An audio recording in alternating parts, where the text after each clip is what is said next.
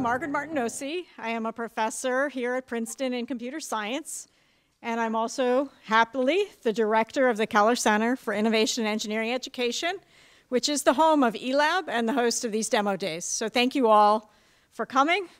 We're really pleased to see all of you here joining us for these pitches and demos. They culminate months and months of hard work by the eLab teams. I just want to give a little bit of background, if I might. So the Keller Center was founded 13 years ago with the goal of crystallizing novel educational experiences for Princeton students, as well as the goal of knitting together many different disciplines on campus. We all work in support of the innovation, entrepreneurship, and societal impact that we know the different disciplines on campus can bring to important problems. And at its very core, Keller is about giving students and faculty a platform from which to go ahead and attack those problems. I've actually been a Princeton engineering professor for 24 years now, and that puts me in an excellent position to see sort of the before and after. So I can actually remember when Ed Zhao came to the engineering school at Princeton and said, we should teach entrepreneurship here. We should let students see those kinds of pathways as well. And at the time, it seemed kind of unusual, but now it seems like the most natural thing in the world for students to get to see those kinds of pathways in addition to the pathways that they see intellectually through their major. So how do we do it? And I should say that Keller, when it was formed, it took into its portfolio that original entrepreneurship class, other classes. It's created a certificate program, which is Princeton's version of a minor in entrepreneurship. And over all of that, we have really moved the needle in terms of student and overall community experiences around entrepreneurship, innovation, and design. So how? So first of all, we create and we support innovative classes on campus. Yes, entrepreneurship, but also design thinking, the interface of technology and society, and engineering pedagogy itself. And one of the things that I'm really proud of is we operate at the scale of a department, even though we are much smaller than a department. So we teach a total enrollment and headcount over 1,000 students a year from our humble abode as the Keller Center. We also offer co-curricular activities. You're seeing one of them here today, eLab. There's also Tiger Challenge. And through those, students can form multidisciplinary teams and go immerse themselves in projects outside the classroom. A lot of those activities get run through Princeton's Entrepreneurial Hub at 34 Chambers Street. And if you haven't been there, you really must stop by. It's over by the Nassau Inn in downtown Princeton, where the rest of Princeton can get a little sleepy in July and August. These folks can tell you that the Hub has been a real beehive of activity over the summer, hosting these programs and also hosting some very nascent startups as well. Keller, I view it as a place where we incubate themes and then let them go across campus. Entrepreneurship is one of them. Design thinking is another one that's in the incubator right now and starting to go broad across campus as well. So today we're about to hear about and celebrate the accomplishments of the summer's eLab Accelerator teams. eLab has both an academic year component and also a summer component. The application process actually started for these folks in mid-December. Then there were interviews in January, February, and from those, these teams were selected to participate in this hub. One of the things that's important to me is that the program gives them space to work. It also gives them a stipend. So they don't have to choose about, sort of financial aid criteria, blah, blah, blah. They get enough money to live on, and they also get a place to work, a place to live. But most importantly, eLab gives these students access to advice and to mentorship, both from the Keller Center faculty and from a huge network of really helpful other Princeton faculty, team advisors, and alums. So if you are one of these mentors, faculty, team advisors who have been helping these eLab teams, can I please ask you to stand? Do we have some advisors in the room? I would love to give those folks a round of applause.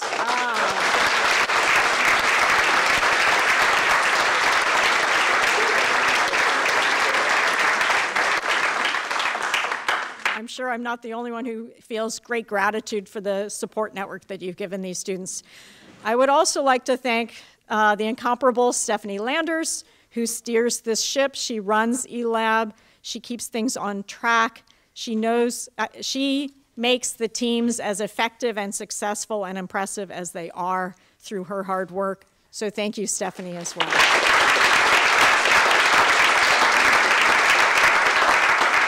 So with that, I'm going to hand it over to Cornelia Hillstrunk, who is the Executive Director of Keller and who can tell you a little bit more about today's events. Thank you. Thank you, Margaret. Hello, everyone, and welcome to the 2018 eLab Demo Day. This is a very exciting day for all of us. So what exactly is the eLab? Well, first and foremost, it's an educational experience for our students. It's a 10-week Summer Accelerator Program for student startups. As part of the eLab program, we offer the students up to $25,000 in seed funding. They have access to a workspace in the new Entrepreneurial Hub that Margaret described. It's a 15,000 square foot facility. It's a wonderful, buzzing place. They also get housing. But most importantly, they get advice from a set of hand-picked mentors. We pick about 5 mentors per team. In addition, a faculty advisor is dedicated to each individual team and meets with the team once a week. On top of that, the student teams have the ability to participate in various entrepreneurial trainings and networking opportunities during the summer. And of course, everything culminates in demo days. This one here today in Princeton, and then there's another one tomorrow in New York City as well. When we ask what does eLab really mean to our students, we get some wonderful testimonials. eLab, for many of our students, truly is transformative. It is about finding novel pathways and about considering entrepreneurship a realistic option after graduation. Today's cohort is following in some really big footsteps. 6 cohorts have come before this current one. The program, the eLab program, was started in 2012. Since then, we've had over 200 students participate in the program and over 40 teams. We've had 2/3 of those have been commercial ventures and about 1/3 have been social ventures. And I'm very proud to say that about half of the teams are founded by women or underrepresented minorities. They work on all sorts of industries, and you can see a spread up there. Everything from IT and mobile, to health, to education, to food, and so much more. And today's class cohort is no different. They have really worked hard this summer, and they are exceptionally excited to share their progress with you today. Now on to some housekeeping. Each team has a 2-minute video that they've prepared for today, so they'll start with that. Then they'll go into an 8-minute pitch. And then we'll ask our feedback panel to ask them some questions. At this juncture, we're limiting it to questions from the feedback panel, and I'm really delighted to introduce them to you. With us today is Kef Kasdan, class of '85. She's the president and executive director of the Princeton Alumni Corps. Phil Kennard is the co-founder and CEO of FutureStay. Eric Lund, class of '92, the CTO emeritus of Signal. And Susan Solinsky, class of '96, co-founder of Vital Score. Big round of applause for you. Thank you.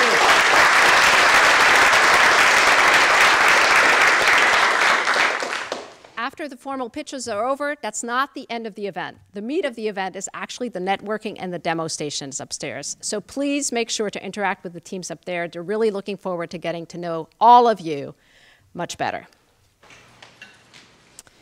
So before I leave the podium, I would be remiss if I didn't express a few gratitudes and thank yous as well. I'd like to thank first Professor Ed Chow, who is the lead faculty advisor for the eLab program and who hosts the week-long eLab boot camp at the beginning of every summer. He has guided the teams throughout the summer. I also want to call out the faculty advisors, Professor Hijazi, Professor Johnson, and Professor Marcus, who have guided the teams. We really could not do it without the external mentors and advisors. Many of you are here in the room, and I also want to second my thanks to all of you for doing what you do. Thank you so much.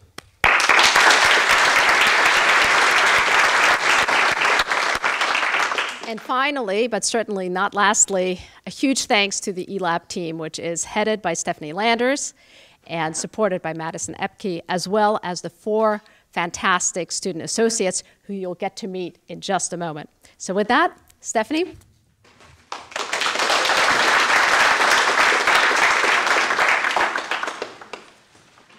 Thanks, Cornelia, and thank you everyone for coming out to our 7th annual demo day. I'm Stephanie Landers. I'm the program manager of the Keller Center, and it's really been another wonderful, exciting summer with all of you. It's really hard to believe that it's almost over. So for the audience, you're about to hear from some incredibly bright, talented, and hardworking, super motivated, staying up all night, you know, not eating for days kinds of students here. And it's been a real pleasure working with all of them this summer. But before we get to their presentations, I just wanted to call special attention to our Fab 4 associates that Cornelia had alluded to. So we have 4 wonderful undergrads, Bio Okasanya, Savannah McIntosh, Tim Feng, and Crystal Cohen. These 4 have worked tirelessly the entire summer. They have kept the hub in order. They've set up events. They've planned fun outings for the teams, challenges and puzzles, and they've sent out frequent emails and program updates. And they've really worked closely with the teams over the last 9.5 weeks, and they've really helped a lot. I think that they're a real asset to this summer program, and they've made my job so much easier. So thank you, guys. To break the ice a bit, I thought I'd share some fun facts about the associates. Really had to pull these facts out of them. Don't want to embarrass them, but I thought it would be fun to share a little bit about them. So Bio is a rising junior in the philosophy department. And a fun fact about Bio is that he played the bass guitar long enough to learn how to play Beat It by Michael Jackson, and then he quit. If I'd known this, I would have asked him to bring a bass in and play at the talent show this summer. So we might have to bring you in the fall. And then next, we've got Tim Feng, who's a rising sophomore, majoring in operations research and financial engineering. Tim was part of the middle school musical. Why? Because he wanted to impress the girl that he liked. And also, he breakdanced for the dance audition portion of it. Maybe we can get him to dance for us at the reception. What do you think, Tim? Crystal Cohen is a rising sophomore in the Woodrow Wilson School, and she is obsessed with all things 80s. Movies, music, and fashion. I'm an 80s fan, so I guess I had to know that there was a reason I liked her so much in the interview. Last but not least, we have Savannah McIntosh. She's a rising junior in the sociology department. And her fun fact is that she enjoys doing sculpture, and her preferred mediums are wood and plaster. I think we're going to have to commission some sculptures for the eLab team soon. And before I hand it over to the teams, I wanted to give one last shout out to my colleague, Madison Epke. I don't know where you are right now, but I hope you're in this room. She joined the Keller Center last fall, so this is her first demo day. She has done an amazing job planning this event, not to mention making sure everything is run smoothly this entire summer and beyond, for that matter. It's a true pleasure working with her, and I want to make sure she's recognized for all the hard work that she's done. So thank you, Madison. I don't know where you are. But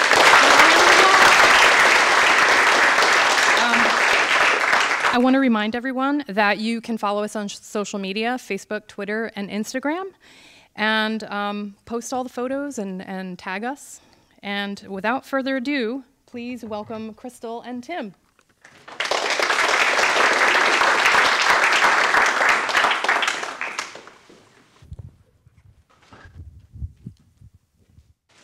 How's everyone doing? Well, welcome to Demo Day 2018. We're so glad that you all can make it out to come and support our up-and-coming companies in our accelerator. I'm Tim Feng. I'm a rising sophomore, as you've heard, in the Operations Research and Financial Engineering Department. And a couple more fun facts. I'm also an ultimate Frisbee enthusiast and a proud owner of 2 bunnies. And I'm Crystal, a rising sophomore in the Woodrow Wilson School, a Broadway fanatic and a lover of all things chocolate. Behind the scenes, our lovely fellow associates, Savannah and Bio, will be running all things technical. Love you guys. So Cornelia has done a wonderful job of explaining what the eLab program does, but we'd like to take a moment to share with you what the eLab program means to us. So to the world, the eLab Summer Accelerator is a launch pad for student startups, but to me, eLab represents taking our ideas from the classroom to the real world. It's learning from my peers of diverse backgrounds and interests. Demoing all the amazing products you're about to see before anyone else. Playing ping pong tournaments in the basement of the eHub. Battling the Arctic temperatures of room 115. Rewarding teams for pranking us and the other staff members. And seeing ideas grow, develop, and pivot. And pivot. And pivot. So by now we hope you have a good idea of what the eHub was like this summer. You know, it was a lot of laughter, a lot of learning, as well as a lot of stress and a lot of long nights. Through tough decisions and fun times, our teams have all worked incredibly hard these past 10 weeks, and we're so proud of you all. So without further ado, it's our pleasure to officially begin the presentations. As a reminder, each will follow the same format, a short promo video followed by an 8-minute pitch and a 5-minute Q&A session. Please note that during this time, only panelists will be able to ask questions. But what if I have a question?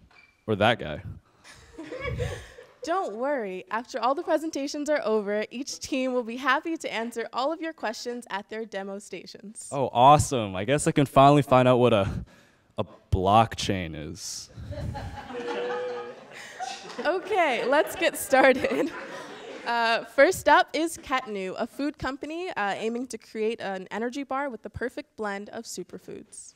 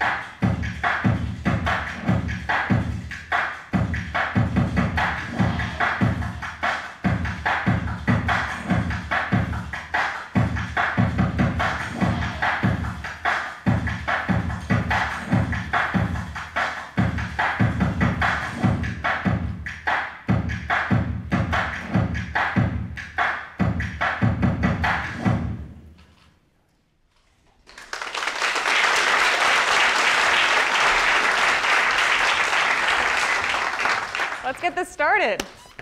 Hi, we're Ketnu. I'm Jordy. I'm Grace. And I'm Madeline. And we're here to tell you why we're making a superfood energy bar. As active and busy people, we eat a lot of energy bars.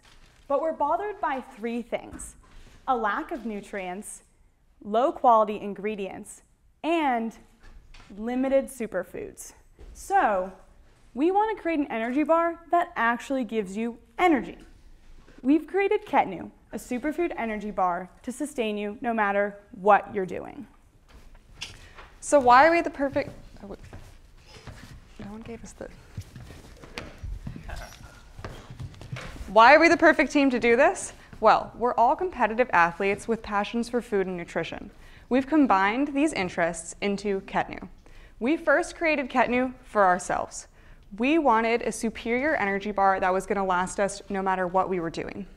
What's been great is that once people started trying it, they wanted it too. So when we talked to people about their snacking options, we found out that a lot of people are not happy customers. According to some market research, 90% of people believe that bar brands do not deliver on the promises that they claim. And we found this problematic. You can also notice this in the media. There's been few really large brands that have had lawsuits on their hands for false advertising or false claims of health. We're not like them. So when we talk to people more about what they want in their bars, we've found the overwhelming majority, 78%, said taste was the #1 thing. That's why we're creating Ketnu, a brand that delivers a better tasting bar with the best ingredients out there. So we found that high quality energy comes from high quality ingredients. We combine familiar foods with emerging superfoods. 3 things that differentiate our bar are our healthy and sustainable protein blend, which is pea protein and cricket flour, and our brain and heart foods, which are coconut oil and flax meal, and last but not least, our fiber and iron powerhouses, chia seeds and quinoa puffs. As you can see, these are just a few of the many superfoods in Ketnu. Okay, I know we all like hearing about the nutrients and ingredients, but taste is supreme.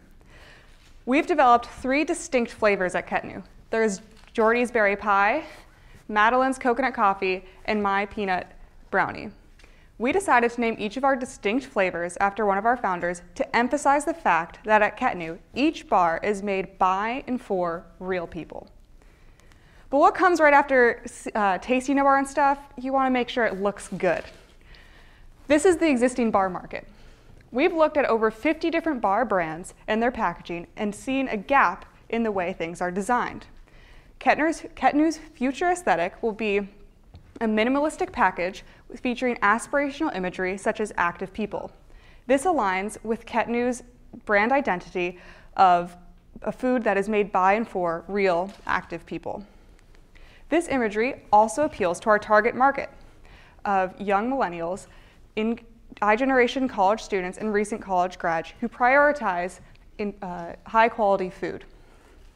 This is the food that's perfect for the busy person, no matter what that busyness is. Ketnu is a new generation of food for a next generation of adults.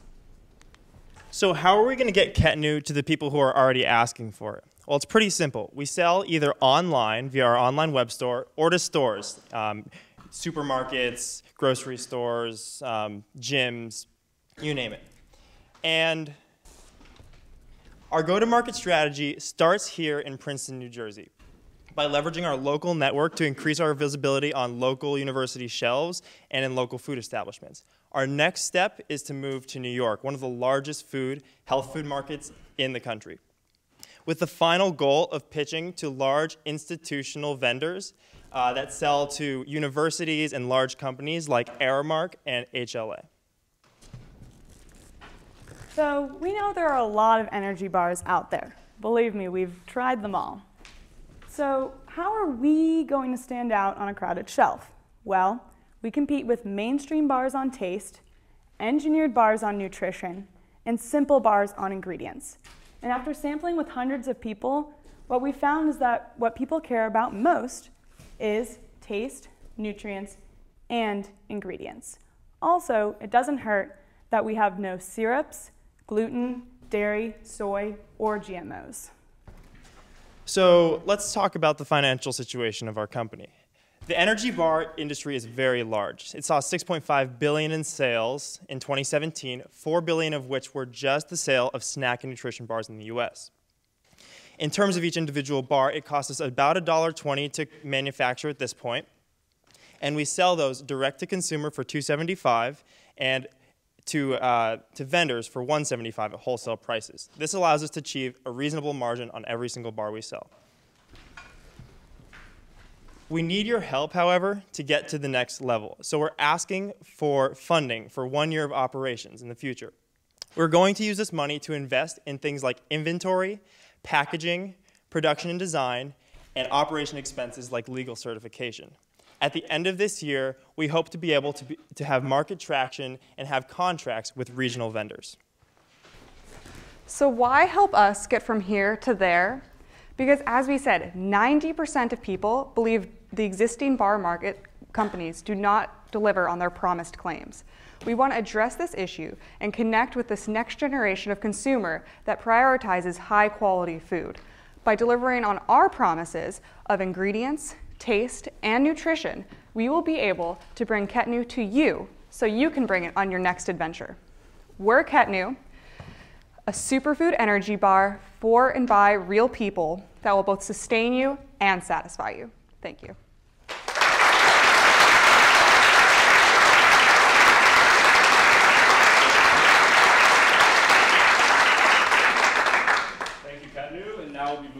question and answer. First of all, great job. I saw you trademarked the name. Could you talk a little bit about the name and also tell us about how you're going to protect your IP, how you're going to protect your secret formula? So I'll answer the name part. The name we developed, we made it up. We just wanted something that linguistically sounded right, and then we also felt as if fit the image we were going for. And that's how we came up with Ketnu. And as far as protecting recipe goes, it's a little bit different than a technology in that we can't get an IP on that, but essentially it functions just as a secret recipe. So we have proprietary blends, amounts, and we know what it is, and we share everything that's in it, but we're not giving everyone the recipe to go make it themselves. Can you talk a little bit more about the specifics of your market research? So you talked about this 90% figure, but who did you actually talk to? Was it the millennials you were targeting? And you also mentioned taste tests. Mm-hmm. So just describe a little bit more details on what you went through. Mm-hmm.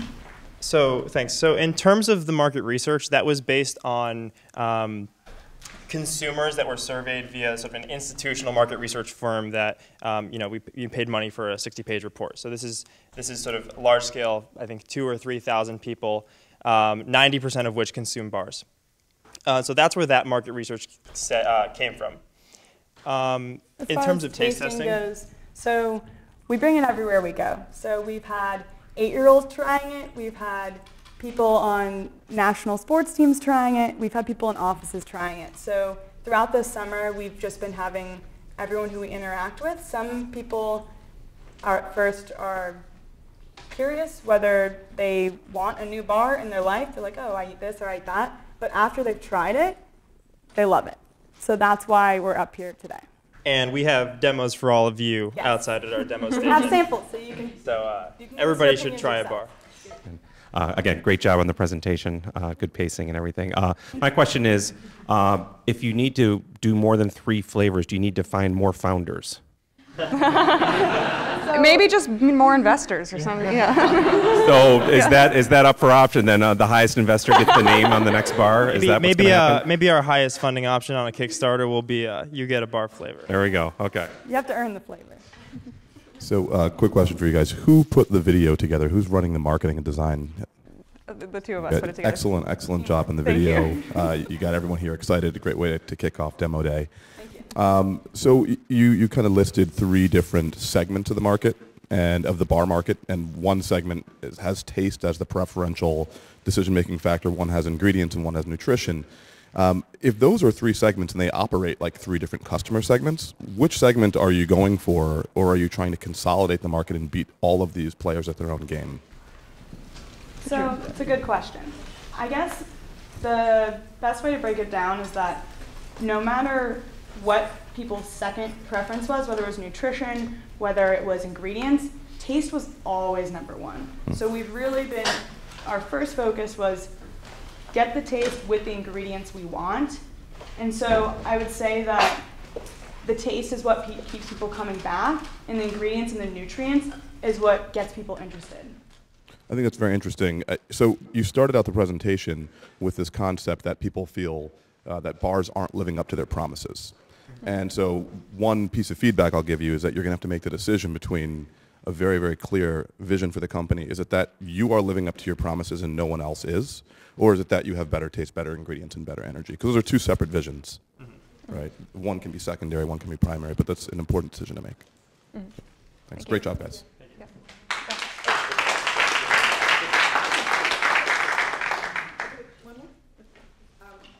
New York, you said, is the market you're going to go into after Princeton. I understand Princeton. New York seems like a tough market to break into. So help us understand why New York, of anywhere you could potentially introduce this. So one market that we're definitely looking into is going B2C, so direct to companies who are providing snacks for the people who are working for them. So our bar is really balanced energy. It's meant for people doing different activities. And so we see that as far as New York is full of companies of all different sizes, and we see as that could be just one new place that would be different from what we're targeting in Princeton. And I think also New York allows us to utilize the already growing network of mentors and advisors that are largely New York and Princeton based. Yeah. Thank you. Thank you. Thank you.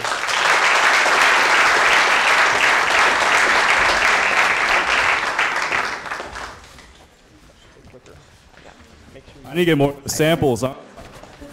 Haven't you had 5 already? Yeah, but that blend of superfoods is delicious and healthy. Give me more of Jordy's berry pie, all right?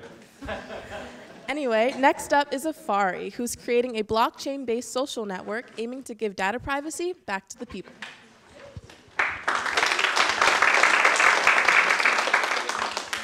Have the right to put my data, a name on my data, and share it with somebody. I do not believe we have the right to do that. Do you have the ability? Senator, the data is in the system. Do you have the ability? Technically, I think someone could do that, but that would be a massive breach.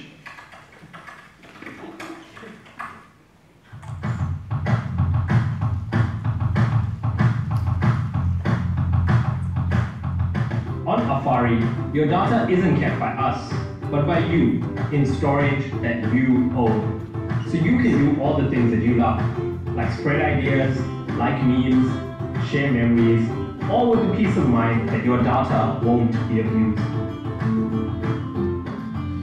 Data ownership and privacy is pretty great, but don't take our word for it. See what Afari users say.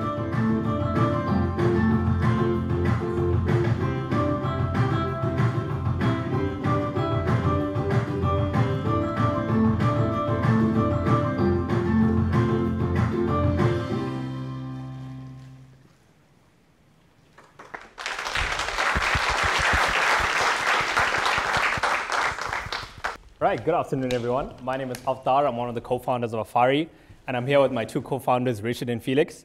And today we want to talk to you about social media. Now, every day, 6 billion people post posts on Twitter, Instagram, and Facebook.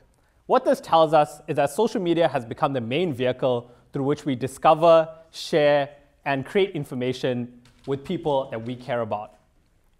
But social media as it stands is broken. And there's 3 reasons why. The first is that we've lost trust in social media companies to protect our data and our privacy. They own our data, they store it on their servers, and they control who accesses it. Look no further than the recent Cambridge Analytica scandal for why lack of data ownership and protection of our privacy is harmful. Secondly, despite social media being vital to communication in today's age, not everyone gets an equal chance for their voice to be heard. Platform censorship by companies like Facebook and Twitter, as well as government censorship by countries like Vietnam, means that people are either scared to freely share their ideas or that certain points of view are left out of the marketplace of ideas. And thirdly, creators are not properly rewarded. Social media companies make billions of dollars in ad revenue from data that we users create. But unless you're Casey Neistat or some other high-profile YouTuber, we're not rewarded for our creative pursuits. All of this needs to change. So we introduced to you Afari, which is a decentralized social media platform that puts you, the user, first.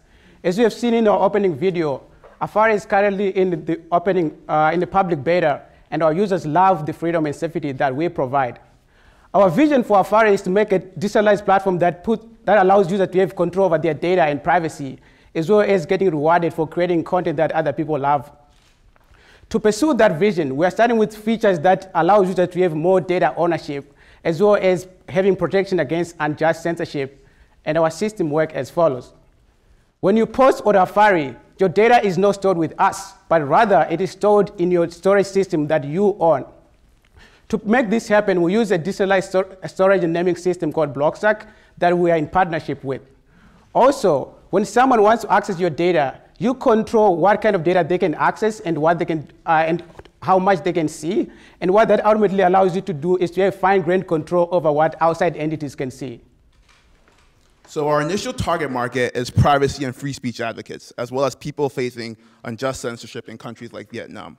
While this market may seem niche, it's actually fairly large and estimated to be around $30 billion, with the added benefit of a passionate and dedicated user base that will resonate with Afari's values of privacy, security, and data ownership. In the next phase of growth, we plan on targeting the multi-billion-dollar industry of digital content creators and consumers. This market is estimated to be around $180 billion, but we project it might be slightly more since this value is highly influenced by YouTube, which rewards only the top 1% of digital content creators. Our platform, Afari, will reward all content creators, both small and large, giving us a much larger market, a total addressable market. This brings us to step 3 of the Afari vision, which is the token reward network. Our platform, Afari, will have a cryptographic token, which will be used in 3 main ways. The first is they'll be used by content creators to purchase premium features that will allow them to better understand, engage, and reach their audience. The second is they'll be used by advertisers to purchase ads on our platform. Now, ads on Afari are done differently from traditional platforms in that the only information advertisers get to use to decide which ads they show you are information that you explicitly have opted in to show them, helping us preserve your privacy and security as we intend to do. And last but not least, our token will be used by content consumers to reward their favorite content creators, as well as purchase subscriptions that will give them access to exclusive content and allow them to opt out of ads. The token plays a huge role in our monetization strategy. We will make money in 2 main ways. The first is through token appreciation, and the second is by taking a cut on the transactions that occur within our network. Most of the transaction revenue generated through transactions is given back to people who make the platform valuable, which is the user. Now that you've heard about our vision, we would like to introduce ourselves and tell you about how far we've come. So I'm Richard, and I lead product and protocol design. I'm Aftar, and I deal with marketing, operations, and investor relations. And I'm Felix, and I deal with technology and engineering. We are 3 computer science graduates from here at Princeton University. We have research experience in blockchain technology and specifically blockchain applications and security, as well as distributed systems through our work with some of the top professors in the nation. We also have industrial experience as program manager and software engineers through our work at big corporations like Microsoft and growth stage startups like Andela. We are also supported by 2 amazing engineers in May and Sion. Specifically, May is a winner of the Shapiro Prize, which is an academic award given to the top 5% of students in your class. And Sion is a gold medalist in the International Math Olympiads. As a team, we have the technical skills, the industrial experience, as well as the operational grit to make a product that users will love and enjoy, as well as creating a company that will attract top talent from all over the world. But as students and recent graduates, we recognize our limitations, and that's why we've done our best to surround ourselves with a world-class team of advisors, 4 of which you see on the screen in front of you. We have people like Mike Friedman, who's a distributed systems professor here at Princeton, Naval Ravikant, who's the CEO of AngelList and co-founder of Metastable, as well as an early investor in Twitter. On the strategy side, we have Pardon Makumbe, who's a managing partner at CRE Venture Capital and advisor to crypto company Basis. And then last but certainly not least, we have Princeton Entrepreneurship legend, the man who made Princeton entrepreneurship at Princeton possible, Ed Shao, helping us with business development. Now, we've made a ton of progress on Afari since we started working on it earlier this year in our Princeton dorm rooms. We've won a number of entrepreneurship competitions, most notably coming first out of 300 teams at the International Tiger Launch competition. And we've also got a partnership with Blockstack, who you may remember as the blockchain-based naming and storage system, the piece of infrastructure that we're building on top of to make all the privacy and security benefits possible. Blockstack is a hugely reputable name in the cryptocurrency and blockchain space, and we're really proud to be working closely with them on growth and engineering concerns. Now, as Felix told you, we launched Afari to the public last week Friday after working on it for 10 weeks here in the eLab. And so far, we have over 1,200 connections made on the platform, 524 posts, and around 195 users using the platform, with another 426 of them on the waitlist for our mobile application. On the fundraising side, we already raised and closed $100,000 from the Blockstack Signature Fund and gotten into an incubator program with Blockstack, which we're going to do next. And we'll also qualify for an additional $100K of investment from the Princeton Alumni Entrepreneurship Fund, which will help Felix, Richard, and I work on Afari and keep growing it as we're working on Afari full-time now that we've graduated from Princeton. The ask that we have for you today is very simple. If you're an investor and you're passionate about Bitcoin and blockchain technology, we'd love for you to help us to take Afari to the next level and help us achieve the milestones of building out our mobile application, hiring key personnel, as well as building out the first version of our token network. We're also hiring in engineering and business roles, so if you'd like to work with Afari, email us at hello@afari.io. But most importantly, we'd love for you to join Afari as an early user. So sign up now at www.afari.io and help us on our journey to create social media that puts you, the user, in control. Thank you.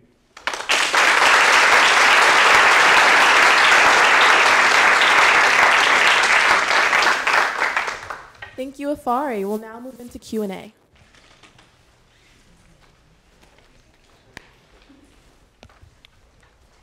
Congratulations on an excellent pitch, gentlemen. I had the pleasure of meeting the three of you at the UPitch event at, I believe it was Montclair State University. And so I'll say that your pitch was already excellent then, and you've improved it even further. However, that day I did ask you a question, I don't know if you recall, and you didn't have an answer that day, but you thought about it. The question was, it's insinuated in the slides here, that your platform, your decentralized blockchain or block stack platform will make it so that censorship will not be controlled by a single agency around your network. You won't necessarily have to censor. The question that I asked you is whether or not all censorship is inherently bad. So we actually remember your question very well. You've done a lot of thinking since that day. As we saw you walk in, we knew that question was going to be asked again. So, smart guys. Our goal with Afari is not to build a digital Wild West where anyone can do anything without any accountability. As people of color, we're acutely aware of the possibility of these platforms to become tools for spreading hate. In fact, on Friday, when we launched our app, someone referred to us as stupid brown people. And we know that had it not been for possibly moderation tools put in place by Twitter, they would probably use something way harsher. So we understand that moderation is useful and it keeps these platforms safe. The problem with censorship and moderation we're trying to solve is twofold. The first is unjust government censorship, where governments can strong-arm centralized companies to host their data within their legal bounds so that they can have legal jurisdiction over them to regulate and survey the content that comes through these platforms. A similar situation is happening in Vietnam right now with Facebook Vietnam forcing Facebook to build servers in Vietnam so that the Vietnam government could actually monitor the content coming through from the Vietnam citizens. And we believe that this shouldn't be done in any government, and governments that try to survey users to this extent aren't doing a good job.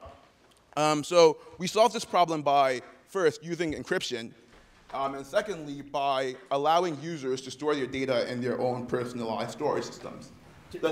Picking up from Rich's first point about censorship, the second point is that you need to realize that because companies like Facebook and Twitter serve billions and billions of people in the world, they've moved from becoming these cute little Silicon Valley startups and are essentially performing the job of like public utilities for communication for every single person that uses the internet.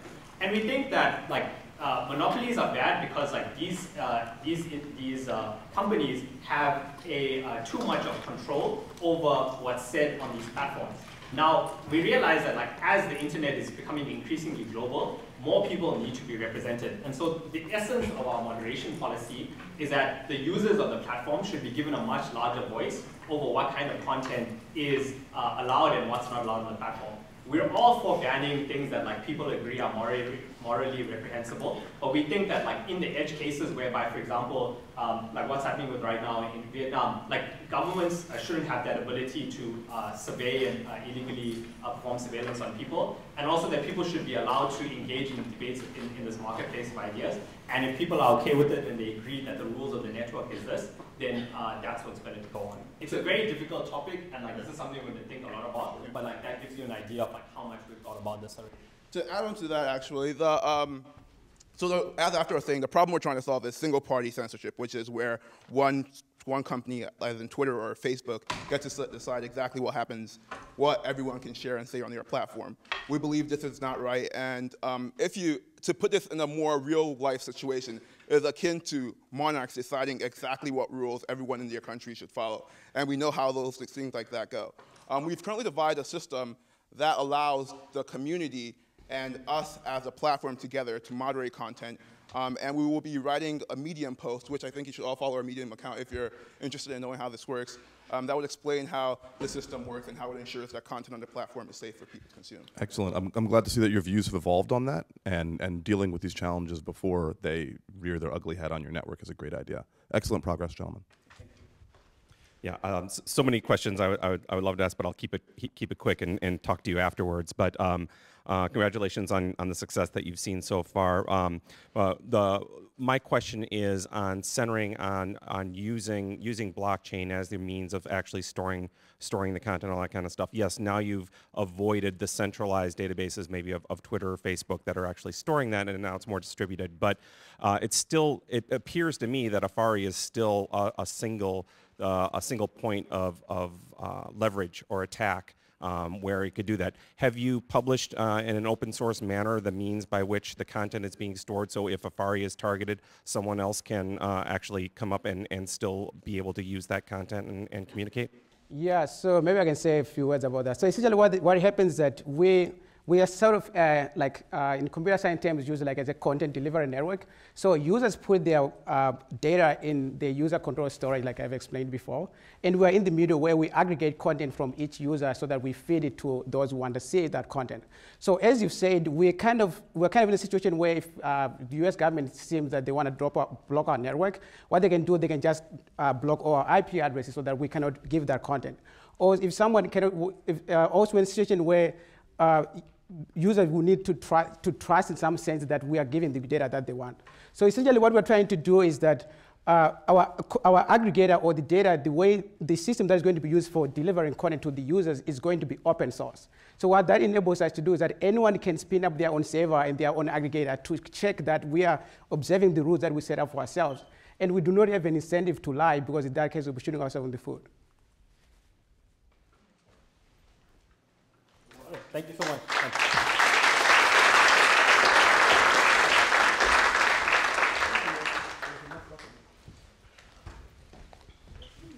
What are you doing? I'm checking my feed on Afari. The content creators on here are great. I'm sure they are, but we're a little busy right now. Oh yeah, sorry. Okay, so next up we have Alira infrared biosensing, who's creating a laser that uses that becomes a sensor that non-invasively detects biomarkers.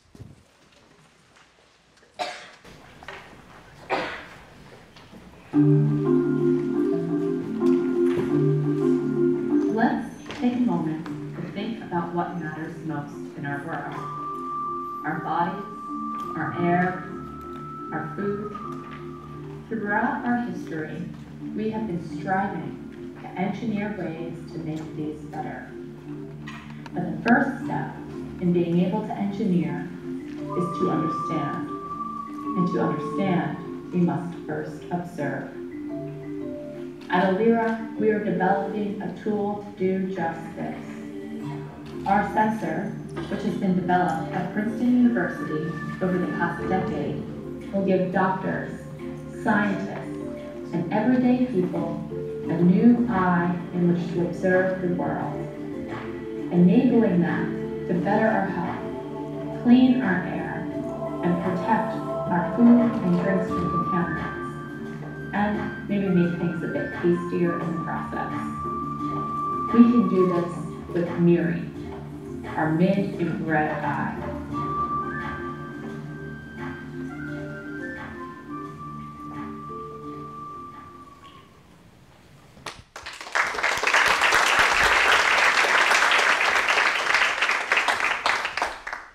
Hello, I'm Alex Worth, the CEO and co-founder of Alira Infrared Biosensing.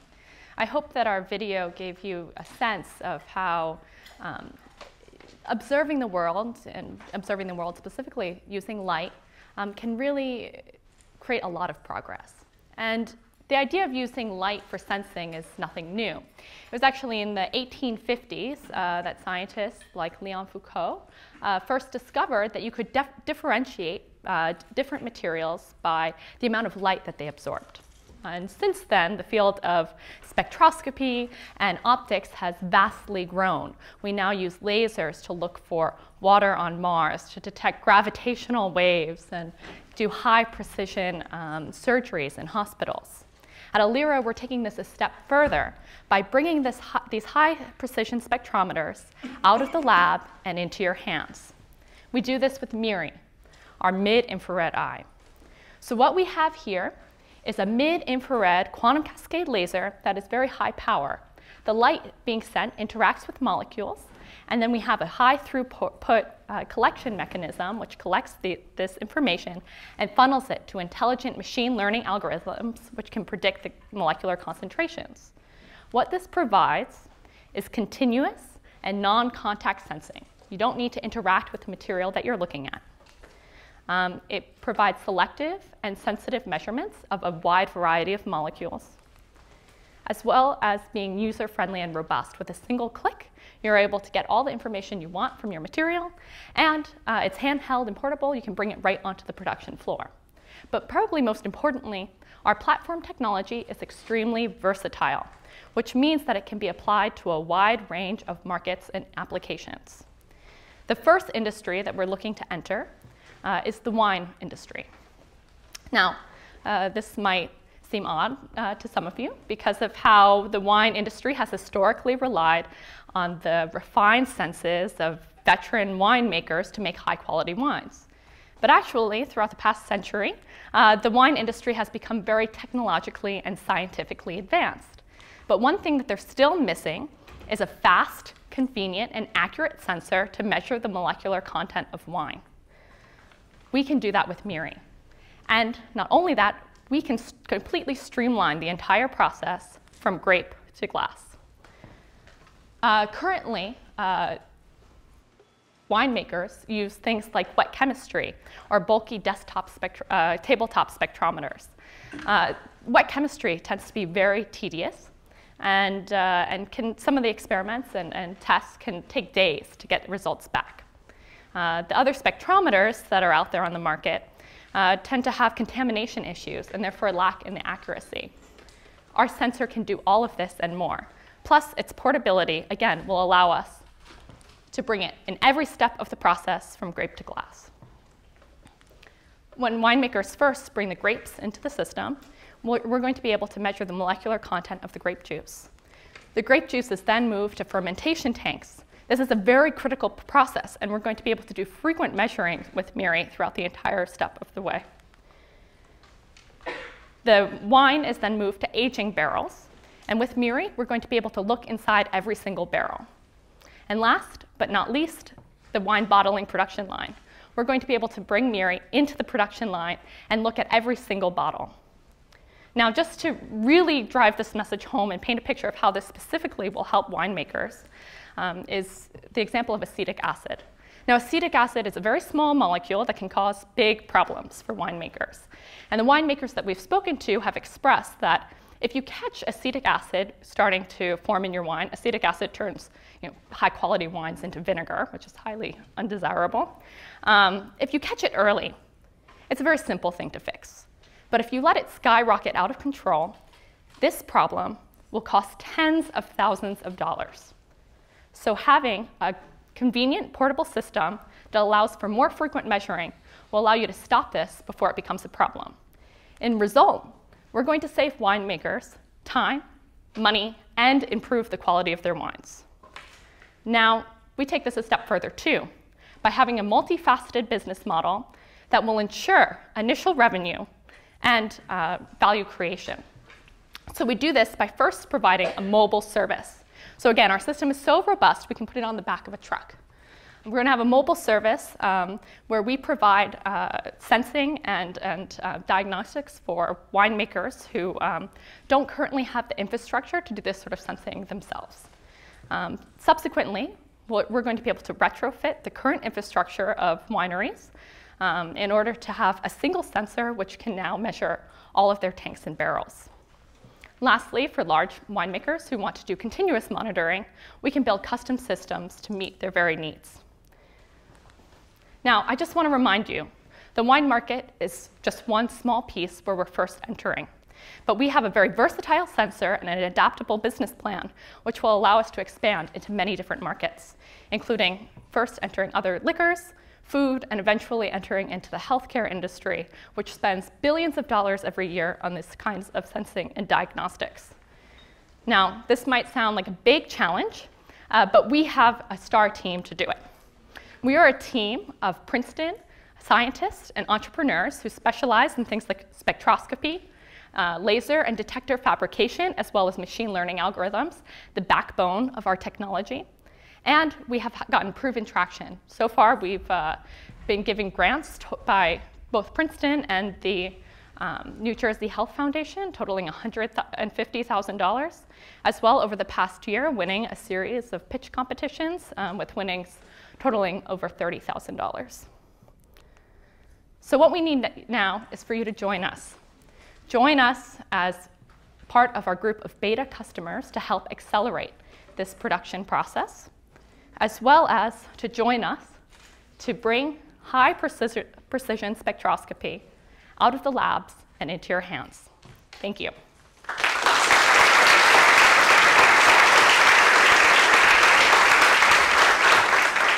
Thank you, Alira. And now for Q&A. So great job. So this was incredibly interesting, and I would love for you to go a little bit more into why you chose wine as the first use case. So I'm in the healthcare industry, and I really understand how that would fit there. And I'm just curious if you've actually worked out the economics of doing a pilot in a winery, and if you know that they'll actually pay for this. Yeah, so you know, we've gone out and, well, to answer your first question, why we chose wine. We were approached by people in the industry who said, this will be really good for what we need. And it turns out the wine industry, compared to other food markets, et cetera, have less, and of course healthcare as well, have a lot less regulation. And they have a lot of interest in this sort of technological and scientific equipment. They're sort of science nerds like us. So we can relate in that way. In terms of the economics, it's again, a smaller market, but definitely something that a lot of people are excited about, and we've given them, so our system is we've priced it similar to the sort of commercial wine testing spectrometers that are on the market, which is about $100,000. And they've sold, you know, to many wineries across the world, and we see that as a very competitive market for us as well. Yeah, nice presentation. I think, though, maybe a piece of feedback. It took you a long time to get to the problem. And so I might want to encourage you in future presentations to, you know, that 10,000, that was a nice number. I mean, the acetic acid problem seems like a real problem. It is, yeah. It took you a long time to, so you hooked me then. Yeah. So just a suggestion about, you know, start with the problem, start with the market. When you talk about versatile to investors, they're not really into that, because they want to know what specific problem are you solving and who's the person who's going to pay that to solve that problem. Right. So just a piece of advice, but it's hard with sort of a sophisticated technology to get to that point. So good job. Yeah, thank you. I really appreciated the kind of the history lesson and the reasoning behind this. Yeah. I also really appreciated that it seems like, again, to the initial comments, like this could be used in a number of use cases, and I appreciate that you have focused in on a particular segment. Yeah. My one follow-up question is, you mentioned that a part of this is actually feeding this into a machine learning system. What part does that play, as opposed, I would have expected it's just like, okay, here are the numbers, they're in the right range or not in the right range. Yeah. What does the ML part do? Yeah, so this is actually one of the, you know, the biggest distinguishers of our technology. So the first is that we have a mid-infrared laser, which is a fairly new technology. And the second is combining that with the machine learning algorithms. So what this allows us to do is look at and understand the molecular content of materials that people previously never thought it was possible to do. And those are very complex materials with a lot of very long chain polymers, et cetera, and they just want to know sort of the information about these more simple molecules. If you use another light range, or if you don't use the machine learning algorithms, your technology is not going to be as adaptable. With the wine market as an example, each type of wine actually has a pretty different structure, or the location it is, or et cetera. So building a system that can do everything with one system is quite challenging. But with the improvements in machine learning algorithms, we're going to be able to do that. And can you, if you train it upon with one winery, can you apply those to another winery, and that's all cool? Exactly. Right. Yeah. It's a really interesting innovation here. I'd like to know a little bit more about the go-to-market strategy for approaching the different vineyards and winemakers, and how quickly you plan to roll out. Right. So I think that our go-to-market strategy also kind of, or at least ours, aligns with our graduation dates as well. The group of us are, well, the three of us are all PhD students. I'm actually a rising fifth-year PhD student, so I see the light at the end of the tunnel. I should graduate in about a year. So we're going to do a year more of product development with the help of some of the academic grants that we've gotten, and do some initial testing with some winemakers that we've already spoken to in the local area. And then after that, we plan to launch our mobile service. So this will create validation within the winery field, or the wine field, that our product actually can work, while still enabling us to do some more product development and kind of fine-tune our system to meet their needs. So are you raising capital? Are we raising capital currently? We're not currently looking for investment. We're looking for academic grants. Yeah.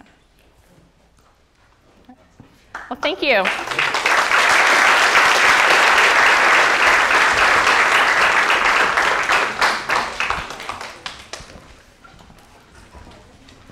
Sounds like a good way to get some free wine samples. Sounds like groundbreaking technology. Okay, sorry. Well, next up we have TerraVuze, a marketing company that's building virtual reality shopping experiences for outdoor gear.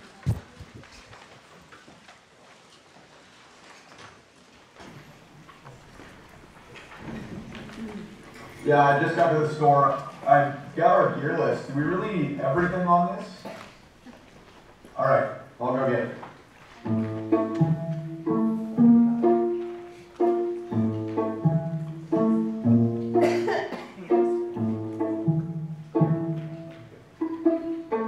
Hey, how can I help you? I just need all this camping gear by this weekend, and I have no idea where to go. Okay, cool. Well, we can definitely help you. Why don't you try this?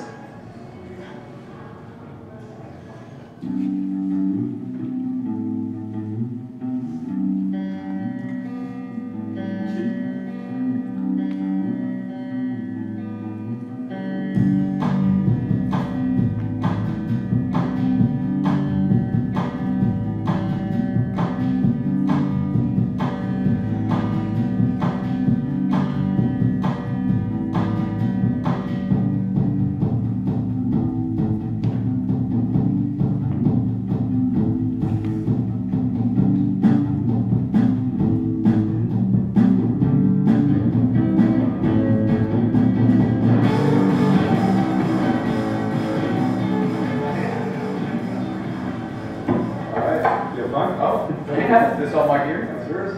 Cool. Thank you very much. Thank you.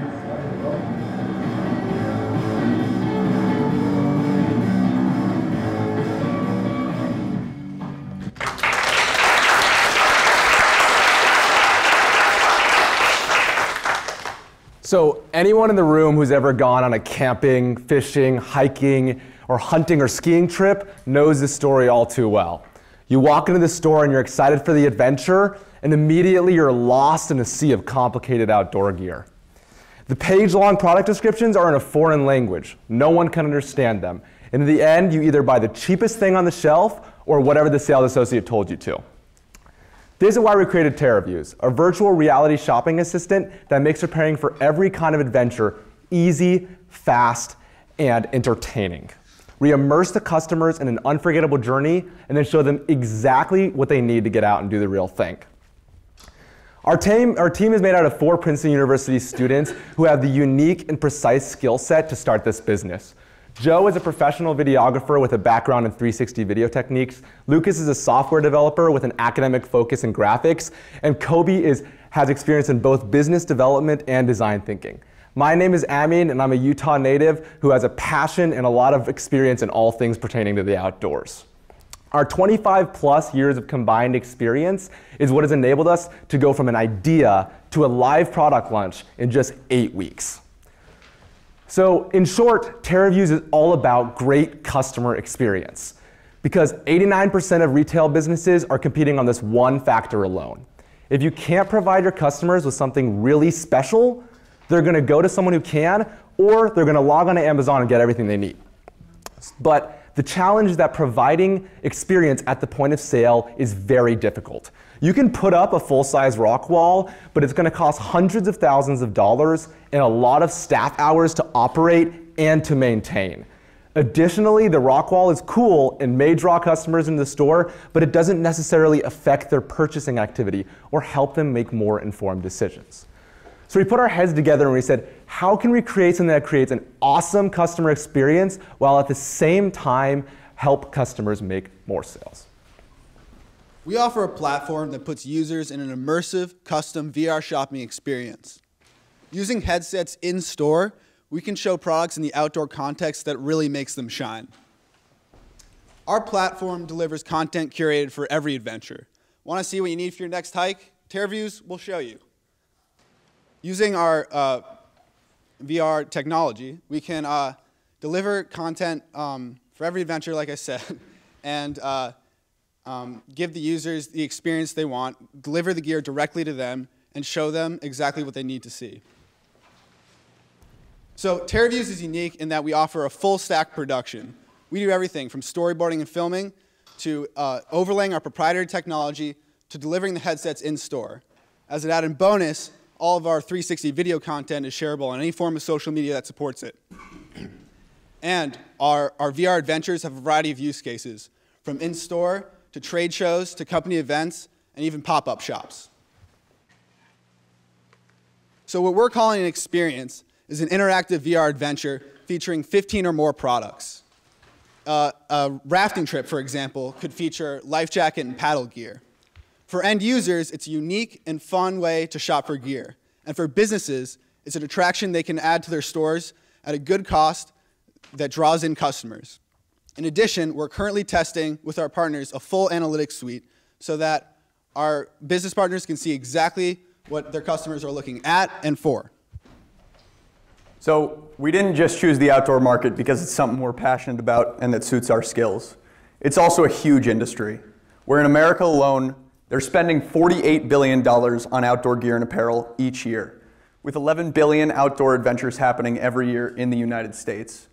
But some people still don't know how to get outdoors, so we see room for growth in this market, where 68% of retailers are focusing on experiential marketing in their 2020 marketing strategy. Now, we do have some early traction in this market, where we've secured 2 partnerships in a mere 6 weeks. One with Ramsey Outdoor, here we go. Okay. A local New Jersey retailer of outdoor gear and products, and another in Cotopaxi, a Salt Lake City headquartered brand that's nationally recognized and sold in retailers around the globe. Our business strategy is subscription-based, where companies pay an initial fee for the cost of the creation and then a 10% per month per store fee on top of that. The numbers that you see on the screen above are based off our recent trip to Utah to shoot for Cotopaxi, where we estimated the cost around $5,000 with a recurring monthly fee per store of $500. We also estimate that these experiences will be around 6 months in lifespan with general product rotation in the outdoor industry, which gives us a low price that keeps customers coming back and gives us a very good recurring revenue stream. As for our financial projections, it's all based off the number of experiences we can create and the size of the companies that we're able to partner with.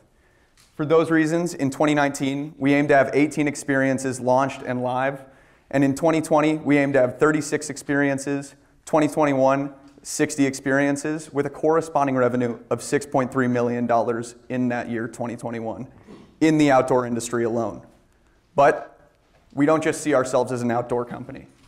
We see a lot of applications for our interactive and entertaining platform, especially in the kitchen and cookware, the athletic apparel, and the furnishings market, where our platform could be used for a wide range of use cases. As for the future of TerraVuze, we're currently raising our seed round, and we'd love it if you join us. We're launching our seed round so that we can gain hire key personnel and grow our customer acquisition. We'll also be focusing on developing our technology. We'll be entering new industries, and we'll be launching a consumer-facing product, which will allow people to shop from their headsets in-home, get products delivered directly to their door, and allow us to take a cut of revenue off sales that'll greatly accelerate our growth. With that, we'd ask that you join us. Thank you very much.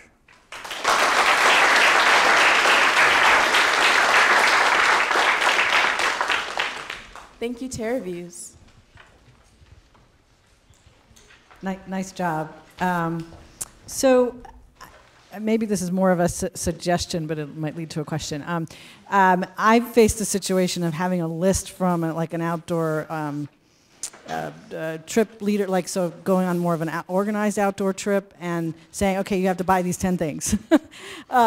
And I, again, sort of have no clue, and I go to an REI and I have no idea where to start. And I'm just wondering if you thought about that as a channel to market. So, so where my question is really these experiences that you're building, you need like a lot of different kinds of gear, and is one manufacturer, like the company in Utah, going to be able to have enough variety in their offering to be able to show a full experience? I guess maybe I didn't quite understand that part.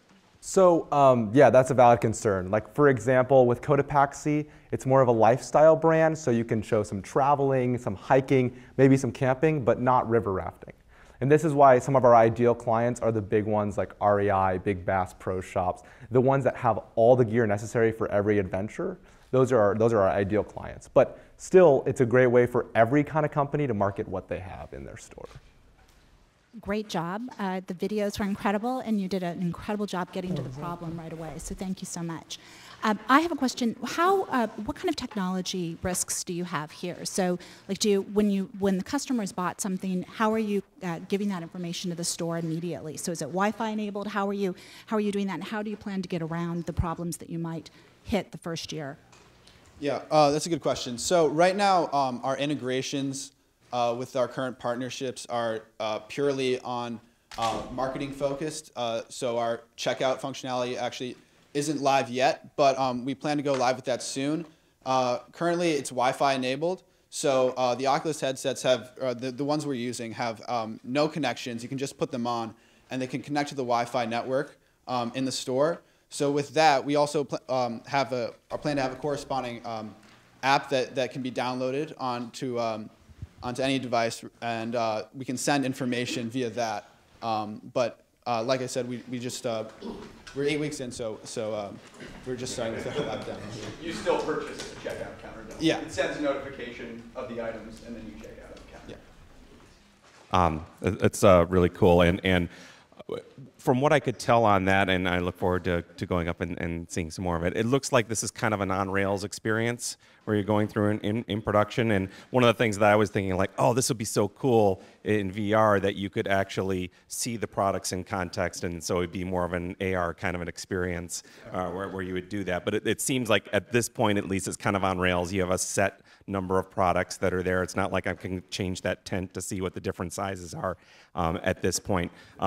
So I guess that wasn't, I was just confirming is that right now that's the case. My two comments are, one is I'm sure when you showed the video and you had actual people experiencing it, like just make sure you distinguish between those that are having their first ever VR experience and opening their eyes as opposed to your particular offering. Just kind of dig into that a little bit. And then secondly, since the production is a big part of this, how do you anticipate scaling your company to actually meet those production needs? Yeah, so we're hoping on hiring more videographers as the demand grows through the outdoor industry. But as for our production itself, it's really not incredibly expensive to do.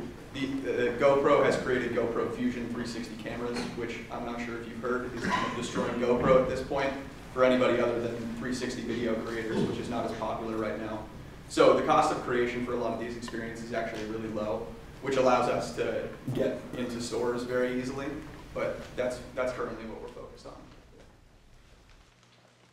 So just overall, really great guys. I like the go-to-market strategy. It's really clean. you can see you executing on the business. Quick question here, which is kind of a dovetailing off of Eric's question. It seems like AR would make this video production infinitely more scalable, because then you could literally swap in and out products on the fly. You know, I don't like that backpack. I want to see it in green and with a, I don't know, more lumbar support. Yeah. Is that a part of the plan? So that is a part of our future strategy. We're lucky that our outdoor expert is also a phenomenal 3D modeling expert. So yeah, and on the AR, Apple's really pushing the AR thing, and it's really hot, and we've definitely looked in that space a lot, and trust me, we wanted to make it happen. The hardware side of this, the hardware providers for AR, it's not there yet. When's the last time, like, other than like Pokemon Go, like people really use AR apps? It's because they're not that great yet, and the hardware isn't there yet, and we're sort of cautiously watching that space to sort of see it grow. But if we're not going to deliver a A+ experience every time someone puts on our headset or looks at our app, then it's not worth it for us. Great, really clean plan. Good work, guys. See if you can get a Magic Leaf dev kit. Yeah. Yeah. Cool. Well, thank you so much for your time.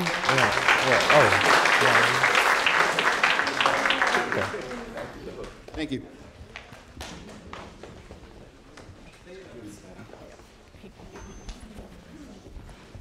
You know, I'm not much of an outdoors person, but this changes things. I might have to give camping a try.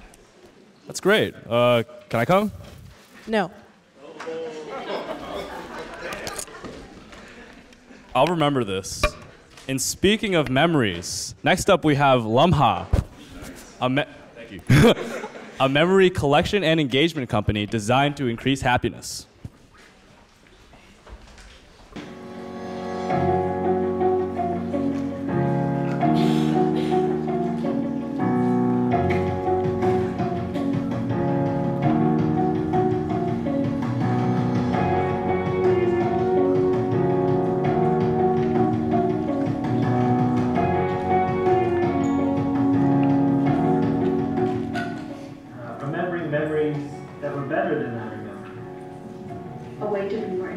And a way to slow down and reflect on life, which I believe is really important.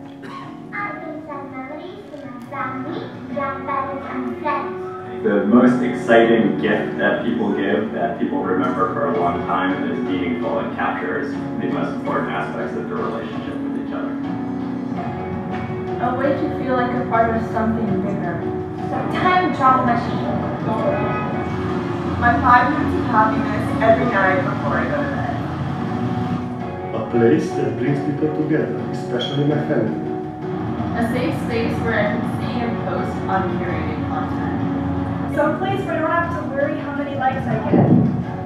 A treasure for me to really live good memories of my children and grandchildren. A way to remember the good old times. A way to record smaller moments and revisit past memories. A place to hear stories I've never heard before and tell stories of my own.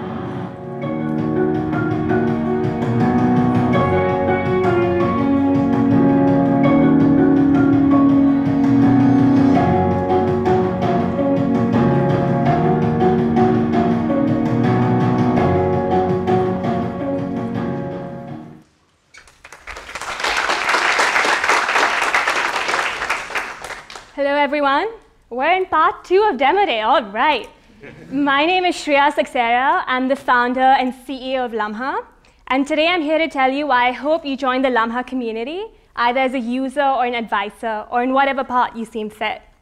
So instead of doing problem solution, I thought we'd do something a little different. Since we're so much about memories and stories, I'm going to start off with a story, and then our flagship product, followed by the main application of our product right now. So Lumhaa really started about 2.5, 3 years ago, roughly, during one of my summers from Princeton, where I was writing a book about terminally ill children below the poverty line in India. To write this book, I spent quite a while living with them. And unfortunately, these children passed away before the book was published. This made me feel really helpless. So when I went home and put together drawings I had these children made, voice notes from talking to them, different things they'd made for me, and found these jars my grandmom had lying around her house, filled all of these little memories I had with the children, and mailed out the jars to the families. Having these jars was something the families really appreciated. Starting with this, I then continued building these memory jars for different groups of people. I worked with army units around the world, senior citizens with different diseases, and a lot of different groups of people until the psychology major in me said, hold on, there's something going on here. These memory jars seem to make people really happy. Why? So then, for my senior thesis at Princeton, I studied this phenomenon of memory jars. I worked with 120 Princeton seniors, as well as more than a few hundred residents from 11 homes in New Jersey, and had them all make memory jars, and then come back a month later and either read their own jars or someone else's jars. What we found was that both making and reading these jars made people really happy, reduced how lonely they felt, and made them feel like they had an increased sense of purpose in life. So all of this was really exciting, and it was a great product, a great experience, I'd hoped. But what really drove me to try to create an actual venture out of this was the experience that I had with the senior citizens. I met somebody whose only memories was serving for Nazi Germany during World War II. I spoke with a woman who was married to 3 people in the 1940s in New York. And just hearing all of these stories made me feel like I was living 1,000 lives. And the senior citizens said that they were feeling heard for the first time in a very long time. And nobody was actually trying to collect these stories. This is what drove me to try to create Lumhaa, to try to find a way to really scale the experience I was having in conversation and that the senior citizens were having in feeling heard. We decided to start with a mobile app and website that we launched about 2 weeks ago. It has 2 main parts to it. The first is actually creating your own memory jars. So you enter a few details about your memories, and then you can create your own jar. So you could create a family tree, for example, and then invite all of your family members to contribute memories into your own space. We have a Princeton-wide one for any of you who want to contribute to that. You can also see your memories, scroll through them in this way. Or one of my personal favorite features is the memory walk, where as you walk by places memories were created in, they pop up on your phone. Finally, you can choose to filter memories from around the world. So let's say you're all at demo day feeling super excited about being in part 2 of it. You could choose your emotion to be excitement, and then you could pin your location to be a university. And exciting memories that people have logged from around the world at universities will come up on your phone if they chose to share them. So given that we launched 2 weeks ago, let's look at how we've been doing. We've got a couple of hundred users from over 60 countries that are using Lumhaa right now. And it's not just that they come to Lumhaa and then forget about it. 45% of our users actually come back every day. And it's not like they come back for 30 seconds either. On average, a user spends 9 minutes on Lumhaa. So this is something that they take pretty seriously in their day. And it's not just that we have a few people who are loyal to it. We also have a lot of new users joining us week on week. So how are people using Lumhaa? We've seen Lumhaa be used for special occasions like graduation, where they log memories from that. We've seen people log family memories and things of legacy. We've seen people record trips using Lumhaa. We've seen them record sports teams and statistics. We've seen people actually use Lumhaa to collect memories as presents and then print them out into physical form. And we've seen some businesses log some really fun memories. Given all of this, we really had to think about where we're going to focus, how are we going to monetize this, what's going to work. So we choose to focus on the business space. And the reason we chose the business space is because of one finding that came out of Google in 2015, where what Google did was try to distinguish what made a team successful. So they studied a few hundred teams across America and found that the single factor that made a team successful was a sense of psychological safety. Now, what does psychological safety mean? Psychological safety is essentially having the comfort to bring all parts of yourself to work and to express what you actually say and what you think and feel. You're actually talking about that. So everybody's talking about this idea, and one person quantified and said, within America alone, if we could increase psychological safety within the workplace, it's worth a few $1 billion to the economy. Because not having psychological safety leads to a lot of things like reduction in productivity, as well as essentially a lot of mental health issues within the workplace. So everybody's talking about this. But nobody's talking about how you can actually make it a reality.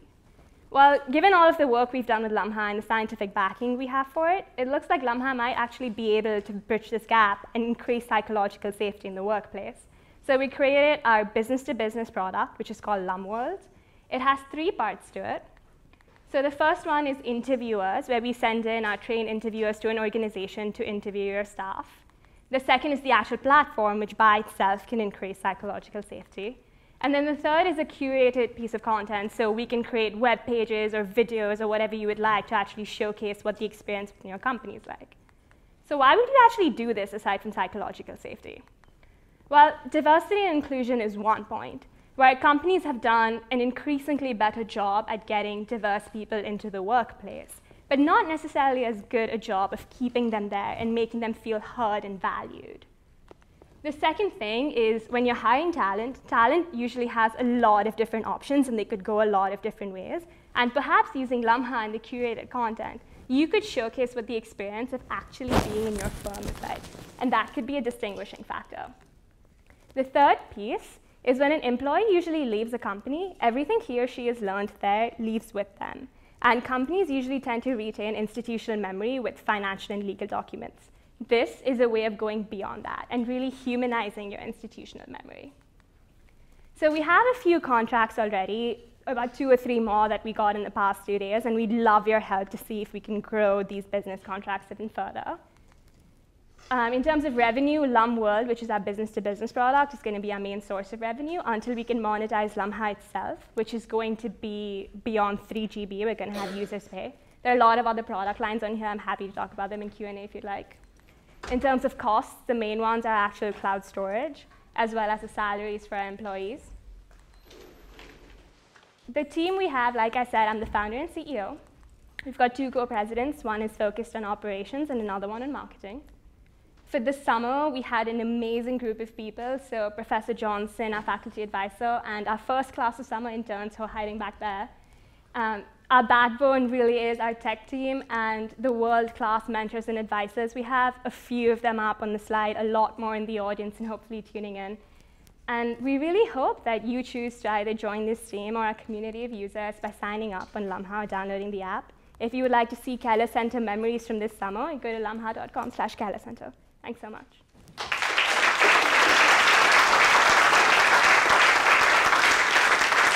Thank you, Lumhaa. Now for Q&A. Great job. I really like the social impact of the first portion of the presentation. Just as a little bit of feedback, I'm still confused on the business model. There's a lot of different products that were put up. You said in Q&A you'd answer that, so if you could go into it a little bit more, please. Sure. So the primary one right now is World, and the way that works is the 3 pieces. So if you would hire the interviewers, you pay the interviewers an hourly fee. For the platform, you have an initial setup cost because you can customize the platform to your requirements. So you can build your own filters, you can have your own fields for memory input and things. And after that, you pay a small subscription fee to maintain your storage cost. And then for each curated piece you ask for, you pay additionally. So some of our past contracts have asked for videos at the end of it, or their own web page. For example, assuming Princeton was an actual contract, it would be memories.princeton.edu, which would have a live stream of all of the memories people are logging. So in the business-to-business world, that's it. A lot of people are also interested in actually having physical jars available at tables for conferences and things like that, so we do a little bit of that. That's the business-to-business part of it. In the direct-to-customer bit, within Lumhaa, once you cross 3 GB of storage of memory uploads, then you pay a monthly subscription fee for that. And we're thinking about and currently prototyping actually moving full scale into the physical product space. So we're building a product right now called a Lumjar, which is sort of going to be a Bluetooth projector instead of being a Bluetooth speaker, where let's say on your dining table, you could keep the jar in the middle and then have your family memories play. Or you could put it in the corner of your room and have a digital wallpaper of your memories being broadcast, essentially. And the final piece of revenue is hopefully going to come from something called Lumstores, where all of the memories you're uploading into Lumhaa's platform as a user, you could order physical versions of. So we're working to recruit artists in emerging communities around the world. And they're essentially going to say, OK, I can do hand-painted tiles. I can do knitted cloth. I can do T-shirts. I can do posters. So you choose the memory you want in physical form. You choose the form you want it in. And then you choose the artist from somewhere in the world. Most of the proceeds will go to the artist, but we'll keep a cut of the transaction. So these are the revenue forms. Okay, just a little bit of feedback. That's a very complicated business model for an early startup, and you might want to think about tightening that up. But great job.